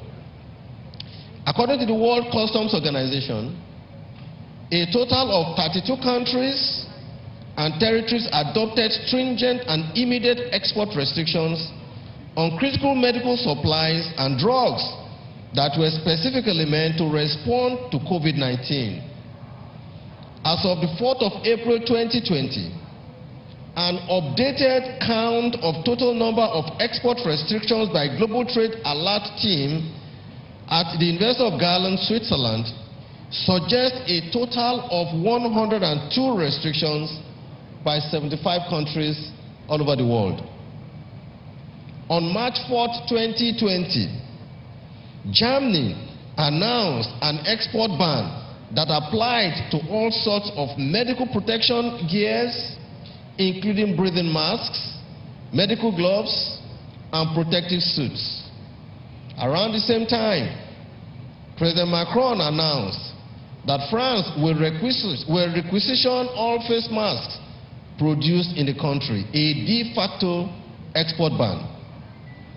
Between 8th of February 2020 and 6th of April 2020, India released 8 different export notifications banning several drugs and medical supplies, including hydroxychloroquine ventilators, oxygen therapy apparatus, and breathing devices.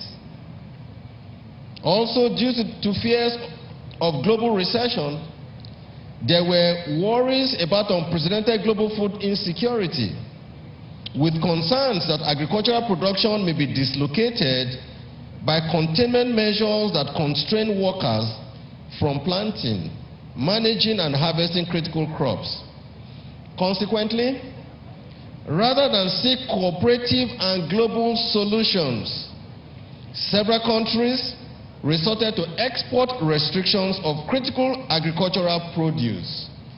Indeed, according to the International Food Policy Research Institute, about 37 countries enacted various forms of food export restrictions in response to COVID-19, even in countries where average production exceeds domestic consumption.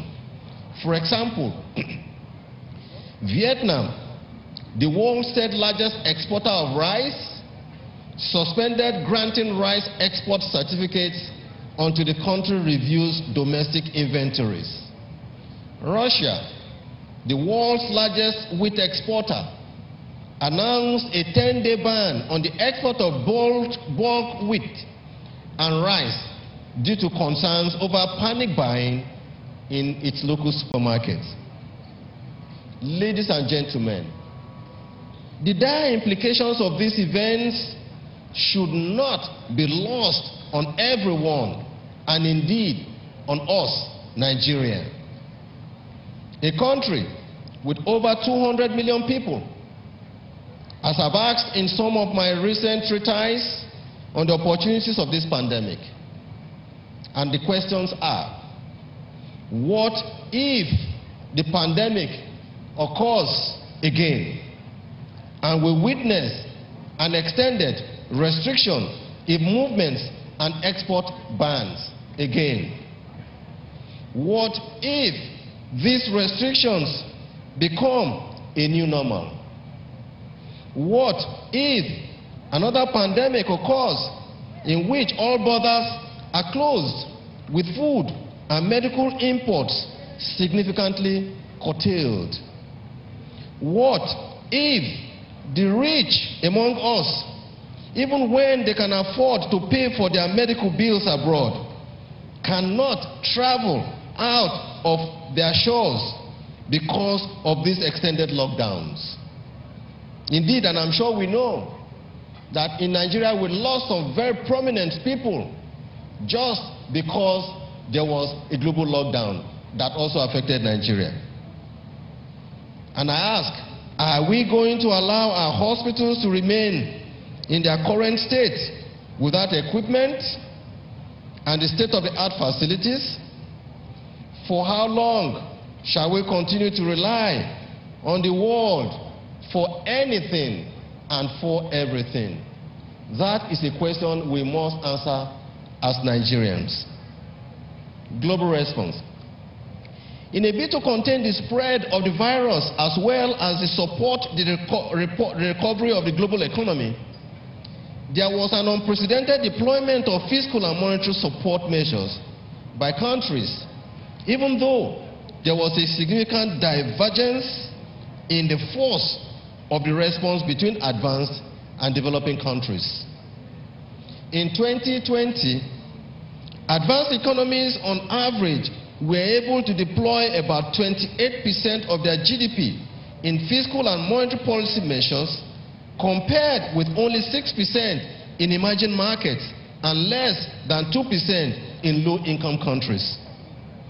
For example, the US Fed increased its balance sheet from $4.1 trillion in January 2020 to over $8.6 trillion by October 2021.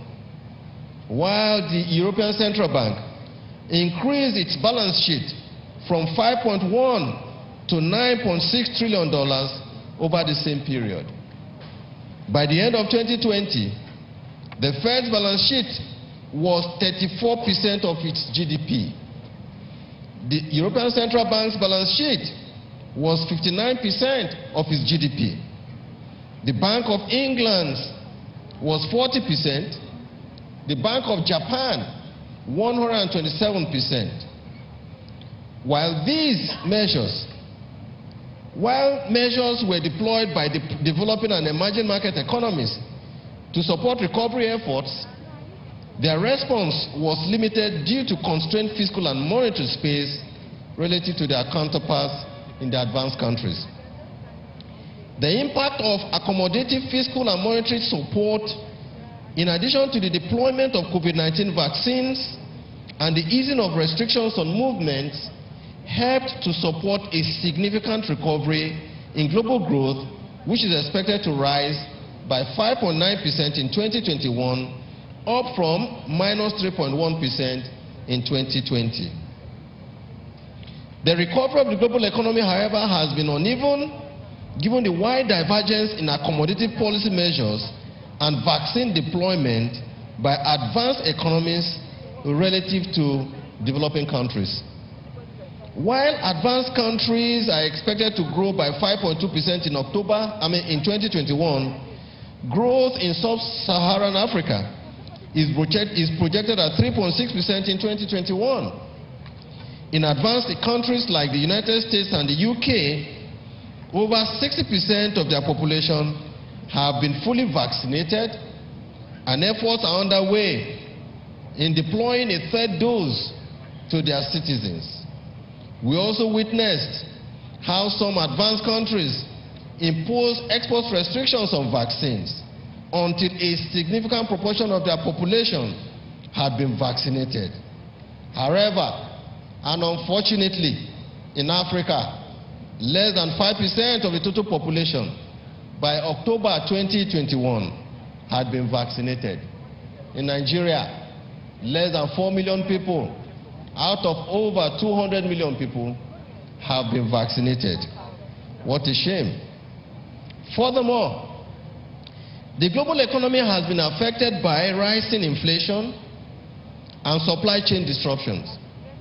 The swift recovery in global demand was not followed by a corresponding rise in supply of goods and services, which not only heightened inflationary pressures, but also contributed to significant supply disruptions.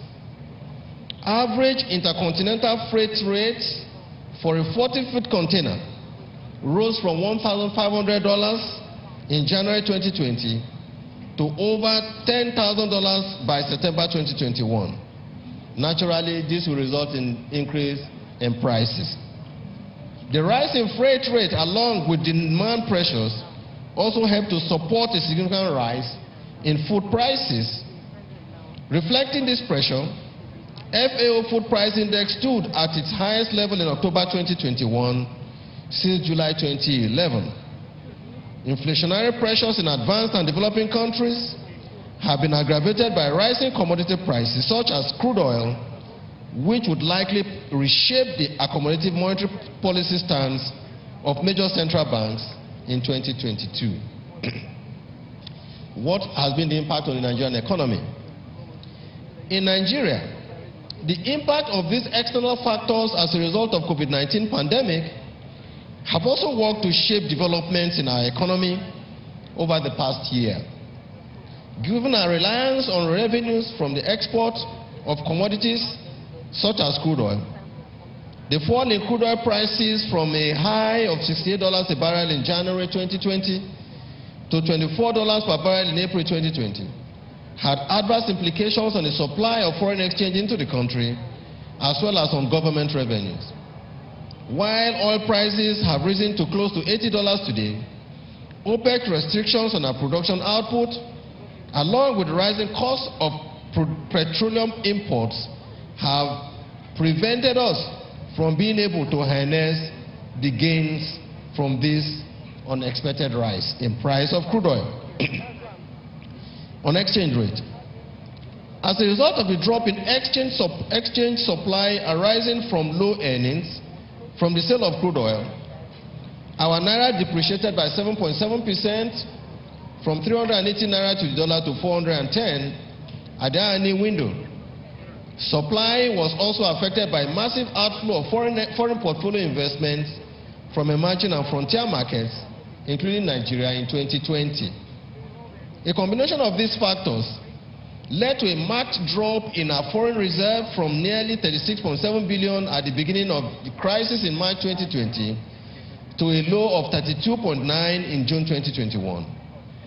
It is important to state that the volume of activities at the investors and exporters window fell from nearly $250 to $300 million daily during the high points pre-COVID to less than $40 million daily during the first quarter of 2021. Third, the imposition of containment measures as well as the rising cost of imported goods due to supply destruction helped to aggravate inflationary pressures during the second half of 2020. Our inflation rate rose from 12.12% in January 2020 to 18.17% in March 2021. Part of the rise in inflation was due to the surge in demand that arose from the easing of restrictions on movements, which led to a growing disparity between demand orders and output from factories and farms, not only in Nigeria, but in other parts of the world. Heightened demand along with adjustments in our exchange rates, farmer-herders clashes, imported inflation, insecurity in parts of the food belt region, and rising transportation costs were some of the key factors that drove the increase in inflation rate in Nigeria. Consequently, the pandemic and its attendant effects reordered the paths of our key macroeconomic and financial indicators after the gains we had achieved following the impact of the 2015 to 2017 oil price crisis. As a result of these effects, the Nigerian economy fell into a second recession in 4 years during the third quarter of 2020.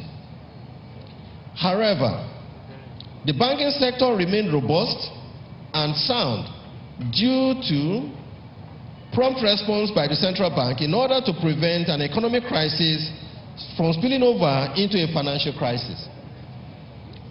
As a result, the banking sector continued to consolidate on its gains of the recovery from 2016 and 17 recession. Although we saw some fragilities in the system, they constituted limited risks. Prudential indicators such as the non-performing loans ratio stood at 5.4% in November 2021, while capital adequacy ratio in the banking industry remained above 15% indicating continued resilience of our banking system. What were the response from the monetary authorities? The impact of the COVID-19 pandemic provided many lessons that has helped to shape subsequent actions by our monetary policy authorities. For example, we realized how vulnerable our economy was relative to advanced markets in not only access to essential medical supplies, but in the form of monetary policy support that central banks in developing countries could provide in supporting the recovery of their respective economies. Rather than let the crisis compound our problems, we reflected on ways in which we could turn the crisis into an opportunity. One that will reset the trajectory of our economy from its dependence on imported items to one that is more resilient and productive. And that is the journey that we are determined today that we must continue. That we must diversify our economy. That we must as Nigerians fold our sleeves and do this by ourselves and not rely on others. With the pace at which the viruses are spreading, which could significantly derail economic growth, we were further emboldened to work on measures that would improve productivity, support employment generation, and strengthen the resilience of our economy. As a result, working with our fiscal authorities, we took unprecedented measures to contain the effects of the pandemic on our economy, in addition to other efforts aimed at stimulating greater economic activity in key sectors of our country, of our economy. What were some of the measures that we took to contain the COVID-19? First, the central bank, working with fiscal authorities in stimulating strong policy support measures, capped under the Economic Sustainability Plan, which was designed to contain the effects of the pandemic, restore stability to the economy by helping households and businesses affected by the pandemic, and to lift our economy out of the woods through massive interventions to critical sectors. Under this plan, the CBN and the fiscal authorities collectively mobilized and injected over 5 trillion naira to support households and businesses.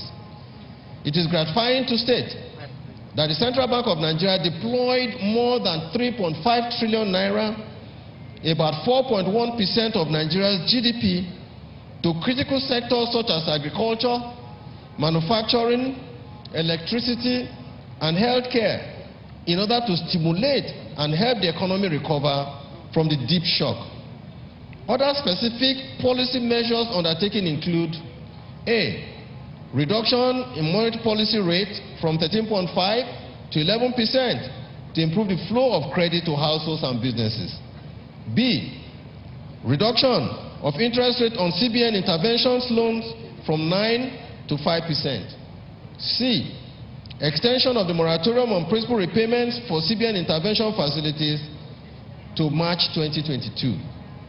D, we granted regulatory forbearance that allowed banks restructure loans given to sectors severely impacted by the pandemic.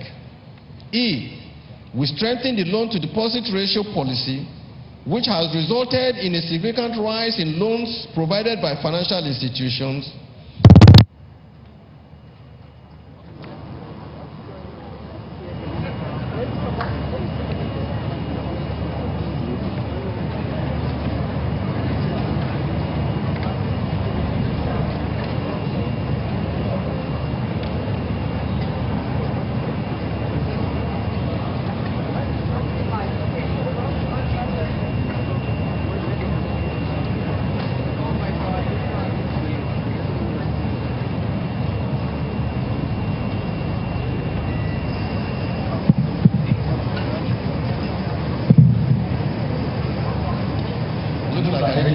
right?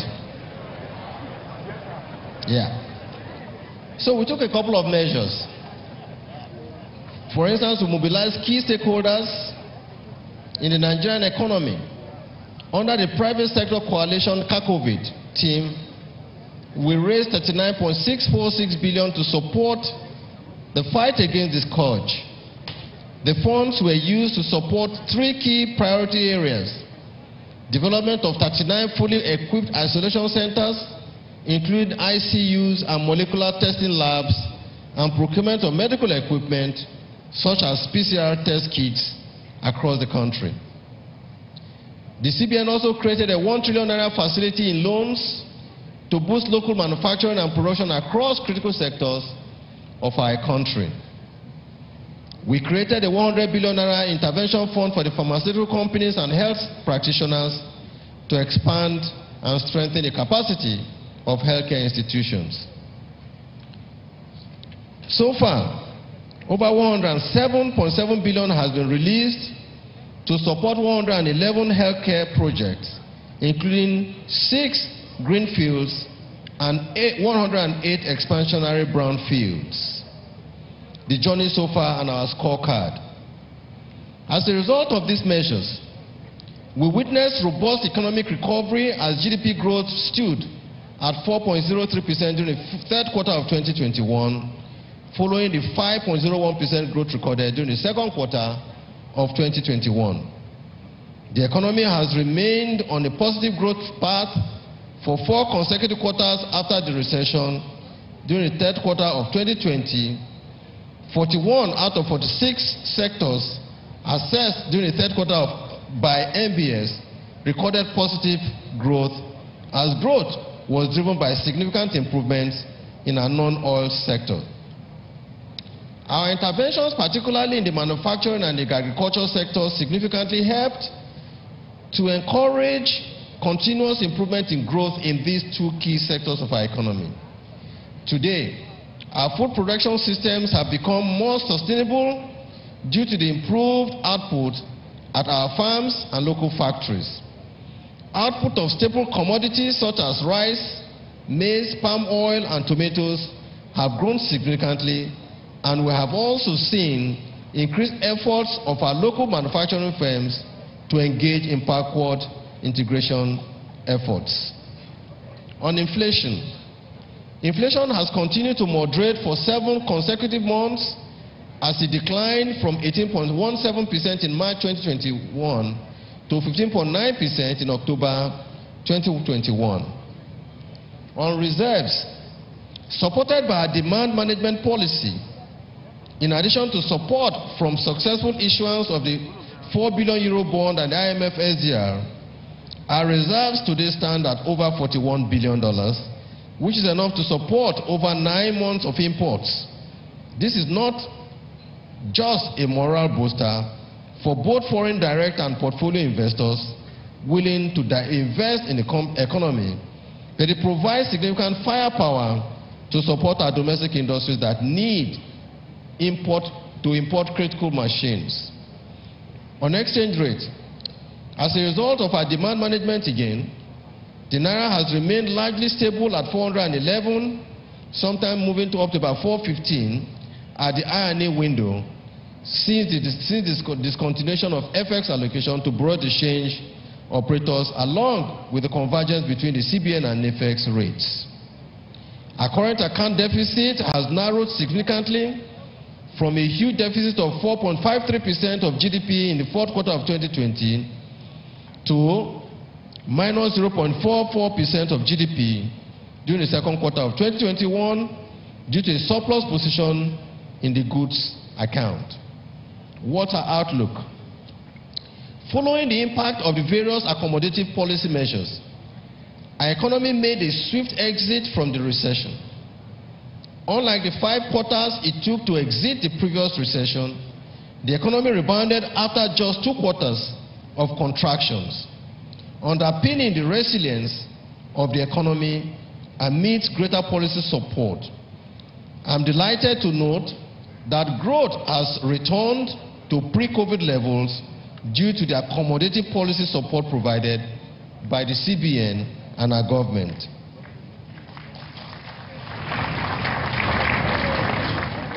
Our focus for 2022. I'd like to state that notwithstanding these positive indicators, our economic growth remains fragile, as our unemployment and inflation rate remains at levels that are not very supportive of growth. Second, continued implementation of our intervention efforts would need to be undertaken to sustain the recovery efforts and stimulate further growth of the economy. Third, given the population growth rate of about 2.7% annually, it is important that we continue to deploy measures that will enable our economy to attain annual growth rate of above 5%. Through the pandemic, we are aware that our policy responses are often more effective when we work with the private sector. For example, the COVID Alliance played an instrumental role in reducing the negative effects of the pandemic by providing palliative support to families affected by the virus. As a result, all efforts in 2022, we dare say, must be geared to ensure that we maintain our focus on improving access to finance and credit for households and businesses, mobilizing investment to boost domestic productivity, enabling faster growth of non-oil exports, and supporting employment generating activities. Our 100 by 100 production project. In an effort to implement policies that would engender growth and employment, the CBN recently unveiled the 100 for 100 policy on production and productivity. Under this program, targeted credit of up to 5 billion naira will be provided to 100 firms every 100 days, provided that these firms are investing in projects that are greenfield projects. Second, projects will be assessed on their ability to generate significant employment opportunities in critical sectors of our economy. Third, eligible firms must show evidence of their efforts to harness available local raw materials towards the realization of their intended investments. Efforts will also be made to support firms that are geared towards producing goods for the export market. The CBN is committed to supporting eligible firms with foreign exchange to import machineries and equipment. And let me add that routine audits will be conducted on firms that receive funding to ensure that they are complying with the terms of the program. We will also, during this period, be supporting the growth of our digital economy. A key focus of the CBN under our leadership has been the enabling or build-out of robust payment system infrastructure in Nigeria that will provide cheap, efficient, and faster means of conducting payments for most Nigerians. With the growing pace of digitalization globally, it is essential that we leverage digital channels in fulfilling this objective. Total transactions volumes using digital channels more than doubled between 2018 and 2020, as volumes rose from 1.3 billion to over 3.3 billion financial transactions in 2020. Now, notwithstanding these gains, close to 36% of adult Nigerians do not access our financial services in Nigeria. So we will also be doing everything possible using digital channels to deepen financial inclusion during this period. On e-Naira, it is in this vein that the CBN recently deployed the first central bank digital currency in Africa. The e-Naira, which would help in attaining our goals of fostering growth, greater inclusion, using digital channels, supporting cross-border payments for businesses and firms, and providing a reliable channel for remittance inflows into Nigeria. The e-Naira will ensure that Nigerians in remote areas can conduct financial services using their digital device at little or no cost. On infrastructure, with the decline in revenues due to federal and state governments as a result of reduced receipts from the sale of crude oil, alternative ways of funding infrastructure are critical if we are to ensure sustained growth of our economy. As we are all aware, the cost of logistics is often seen as a significant impediment to the growth of businesses in the country. In recognition of the role role improved infrastructure could play in the development of our economy, along with the need to leverage private sector capital in funding over 35 trillion naira deficit, which is the estimated amount required to build an efficient infrastructure system in Nigeria. The CBN, working in partnership with critical stakeholders such as the Nigerian Sovereign Investment Authority and the AFC, set up the InfraCorp. InfraCorp is expected to raise over 15 trillion in its first phase to support investment in critical infrastructure in Nigeria. Let me say that we are happy that all the logistics, all the approvals that are needed for the effective takeoff of InfraCorp has already been obtained, and the InfraCorp is already evaluating 3 projects in Nigeria that will cost almost close to about 1.5 trillion naira, which will be our first set of assets that will be handled at the Infrastructure Corporation. Now, we also do intend to mobilize international capital. A key challenge to supporting the growth in key sectors of our economy is access to large pools of cheap investment capital. Today, over $100 trillion is held by institutional investors in OECD countries, most of it invested in low-yielding assets relative to high-yielding opportunities in Nigeria.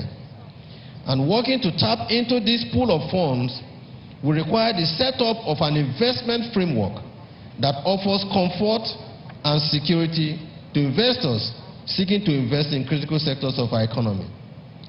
As a result, the CBN is working to set up the International Financial Center at Eko Atlantic City in Lagos that will serve as a hub for attracting domestic and external capital, which is needed to strengthen our post-COVID economy. Our International Financial Center, when fully operational in the second quarter of 2022, will help to position Nigeria as a key destination for investment in Africa. So in concluding, let me say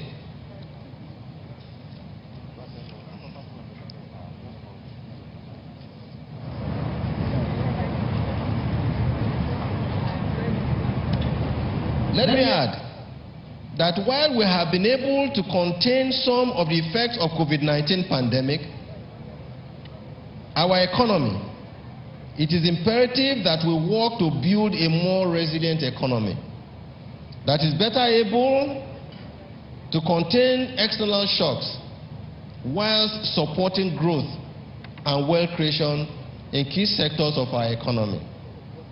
We must take deliberate steps to diversify the base of the Nigerian economy. As the true African giant, we must fold our sleeves and do everything possible to stop the incidence of importing anything and everything. I believe that what happened, the lessons from COVID-19, the lessons from the lockdown that we witnessed in 2020 are enough for us to know that as a country with a population of over 200 million people, that it is time for us to do these things ourselves. It is time for us to deploy all resources that we have to help diversify the base of our economy. I am optimistic that this can be done because Nigeria possesses both the human and material talents that can do this. Nigerians in any part of the world have always stood tall in all that they do, and I believe that we working together as Nigerians should be able to bring our country to the level that it truly deserves as the giant of Africa. So I want to thank all of you for being here today. But I think the message remains that we all need to work together for the growth of our economy and be less reliant on others. I thank you all.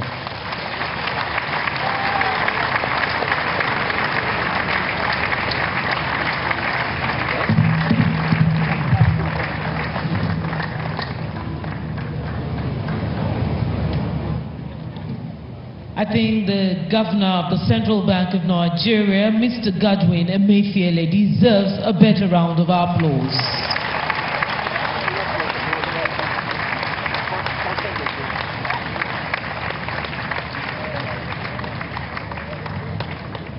An in-depth presentation there.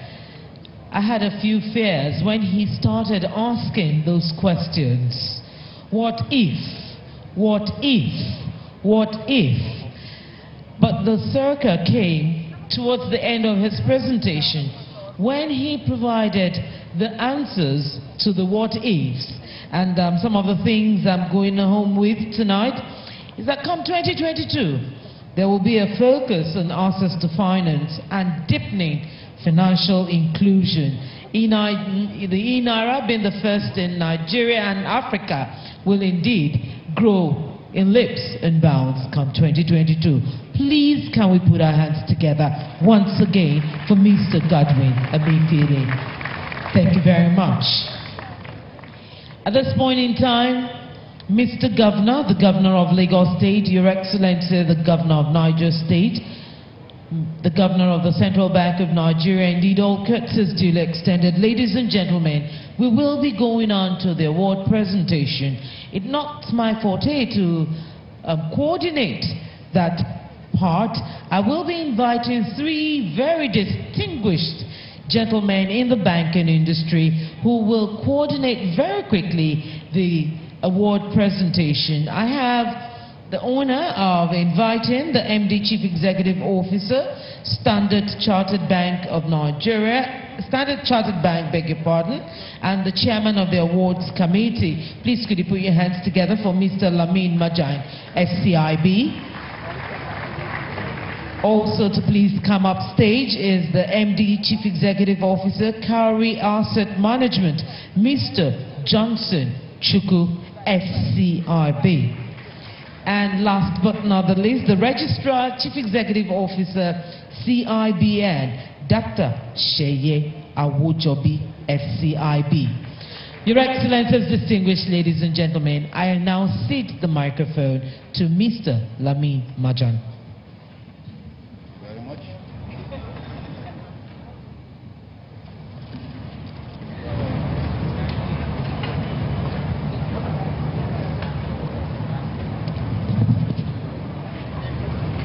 Thank you very much, Madam MC. Distinguished ladies and gentlemen, good evening to you all. We have now come to the awards part of this ceremony, and it gives me great pleasure to announce the first two categories of the awards, and then I will hand over to Shei to give us the second two categories, and Johnson will give us the third category. So with that, we'll start with the X Factor Award, which recognizes a leading female banker, breaking the glass ceiling and inspiring a more gender-inclusive industry. This category is expected to feature a mid-career and C-suite or top-ranging female business leader. It now gives me great pleasure to invite the Deputy Governor, Central Bank of Nigeria, Mrs. Aisha Ahmad, to come and present this award.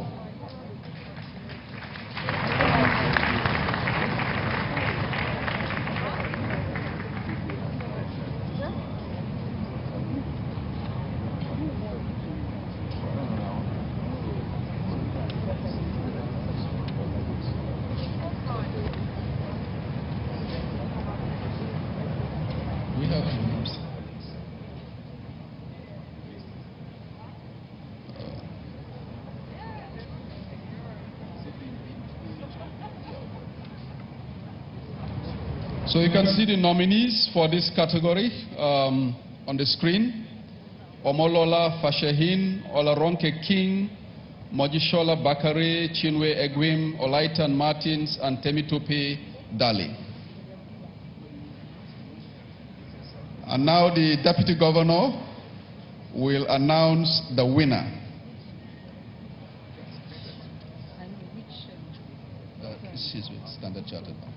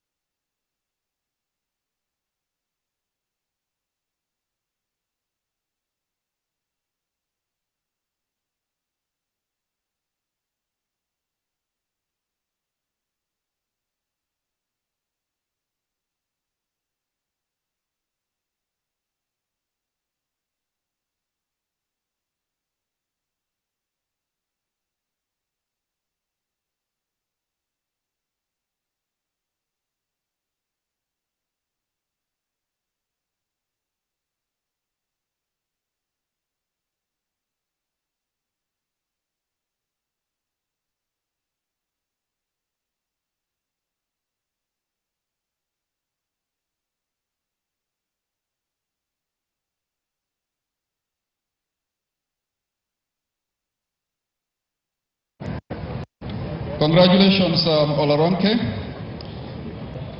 The second category is the Affiliate of the Year, and this recognizes an industry affiliate or agent whose performance has enhanced the industry's goal of financial inclusion. It's now my pleasure to invite the former Deputy Governor of Lagos State, Mr. Femi Pedro, to present this award.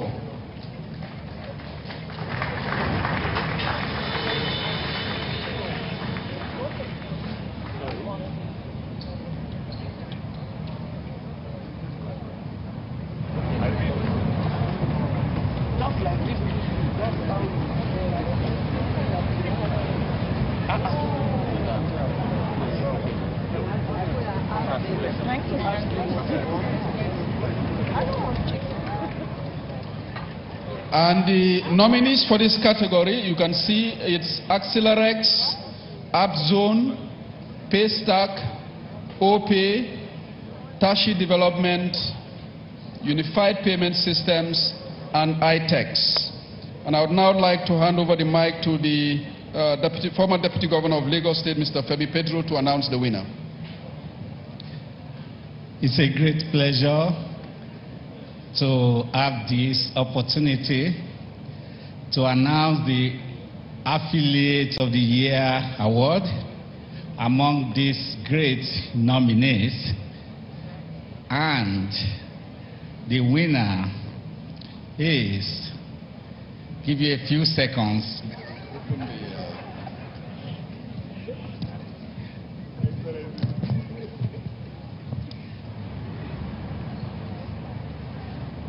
Few more seconds. And the winner is Paystack Payments Limited. A louder round of applause, please. Is Paystack in the house?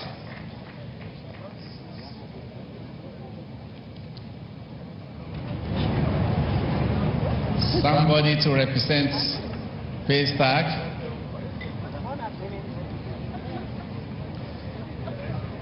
A friend of the company.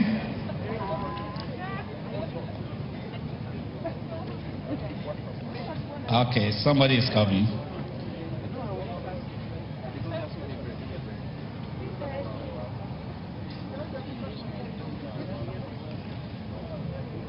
Is somebody coming for Paystack? Okay, if there is nobody, I will receive the award on behalf of Paystack.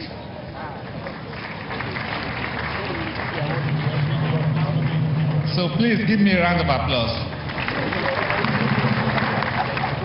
Congratulations, Paystack. Thank you very much. Thank you very much, Your Excellency. The next award is the next generation customer. This award recognizes a business in an identified strategic sector that has been catalyzed by the industry support. It is my singular honor and privilege to invite His Excellency Alhaji Abubakar Sani Bello, the Governor of Niger State, to please help announce the winner.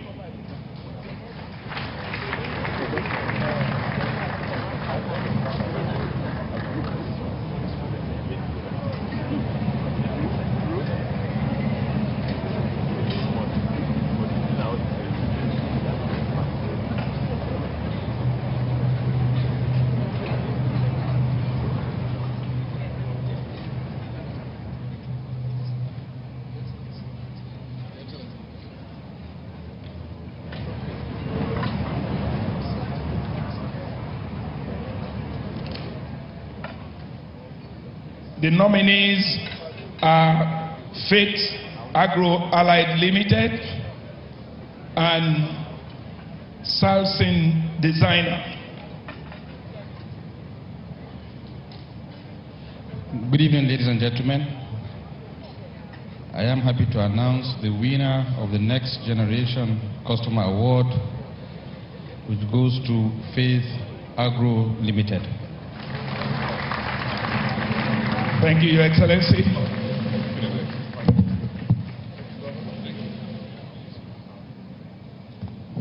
Faith Agro Allied, do we have the representative to please come forward?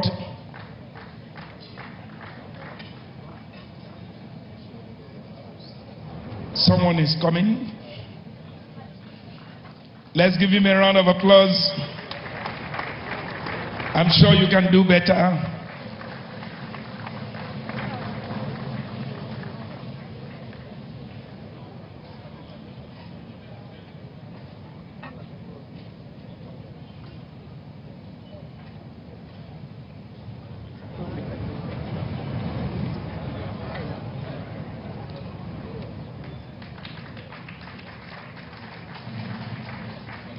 Thank you, Your Excellency.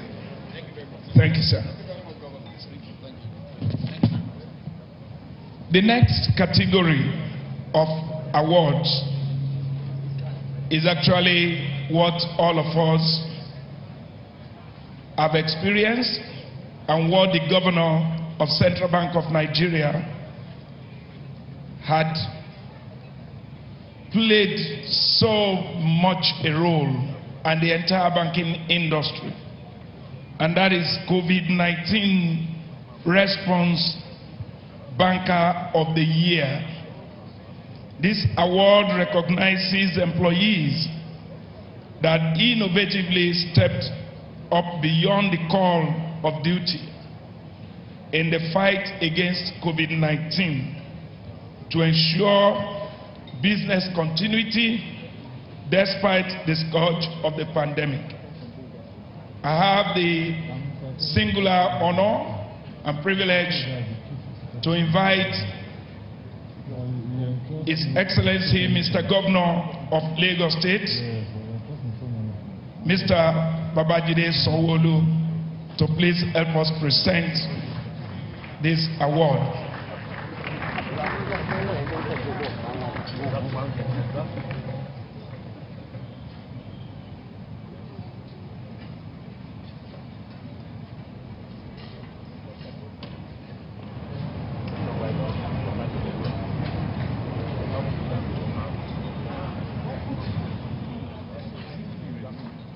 Your Excellency, you are most welcome, sir. Thank you.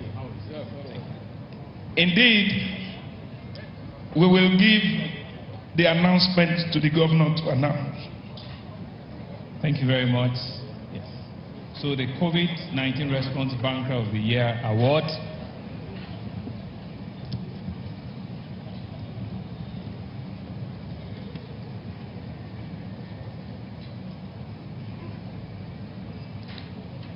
goes to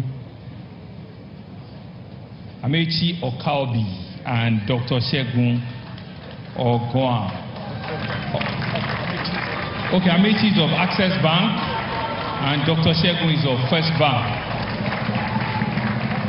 Amechi Ogwan, Amechi Access Okaobi, Bank. Access Bank, and Dr. Shegun Ogwan of First Bank. Is Dr. Shegun here?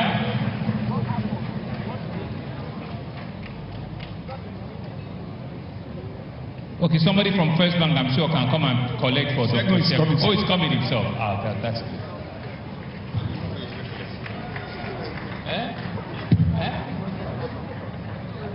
I can actually validate that. this indeed, he did a lot. He did a lot. Congratulations. Well done. Well done.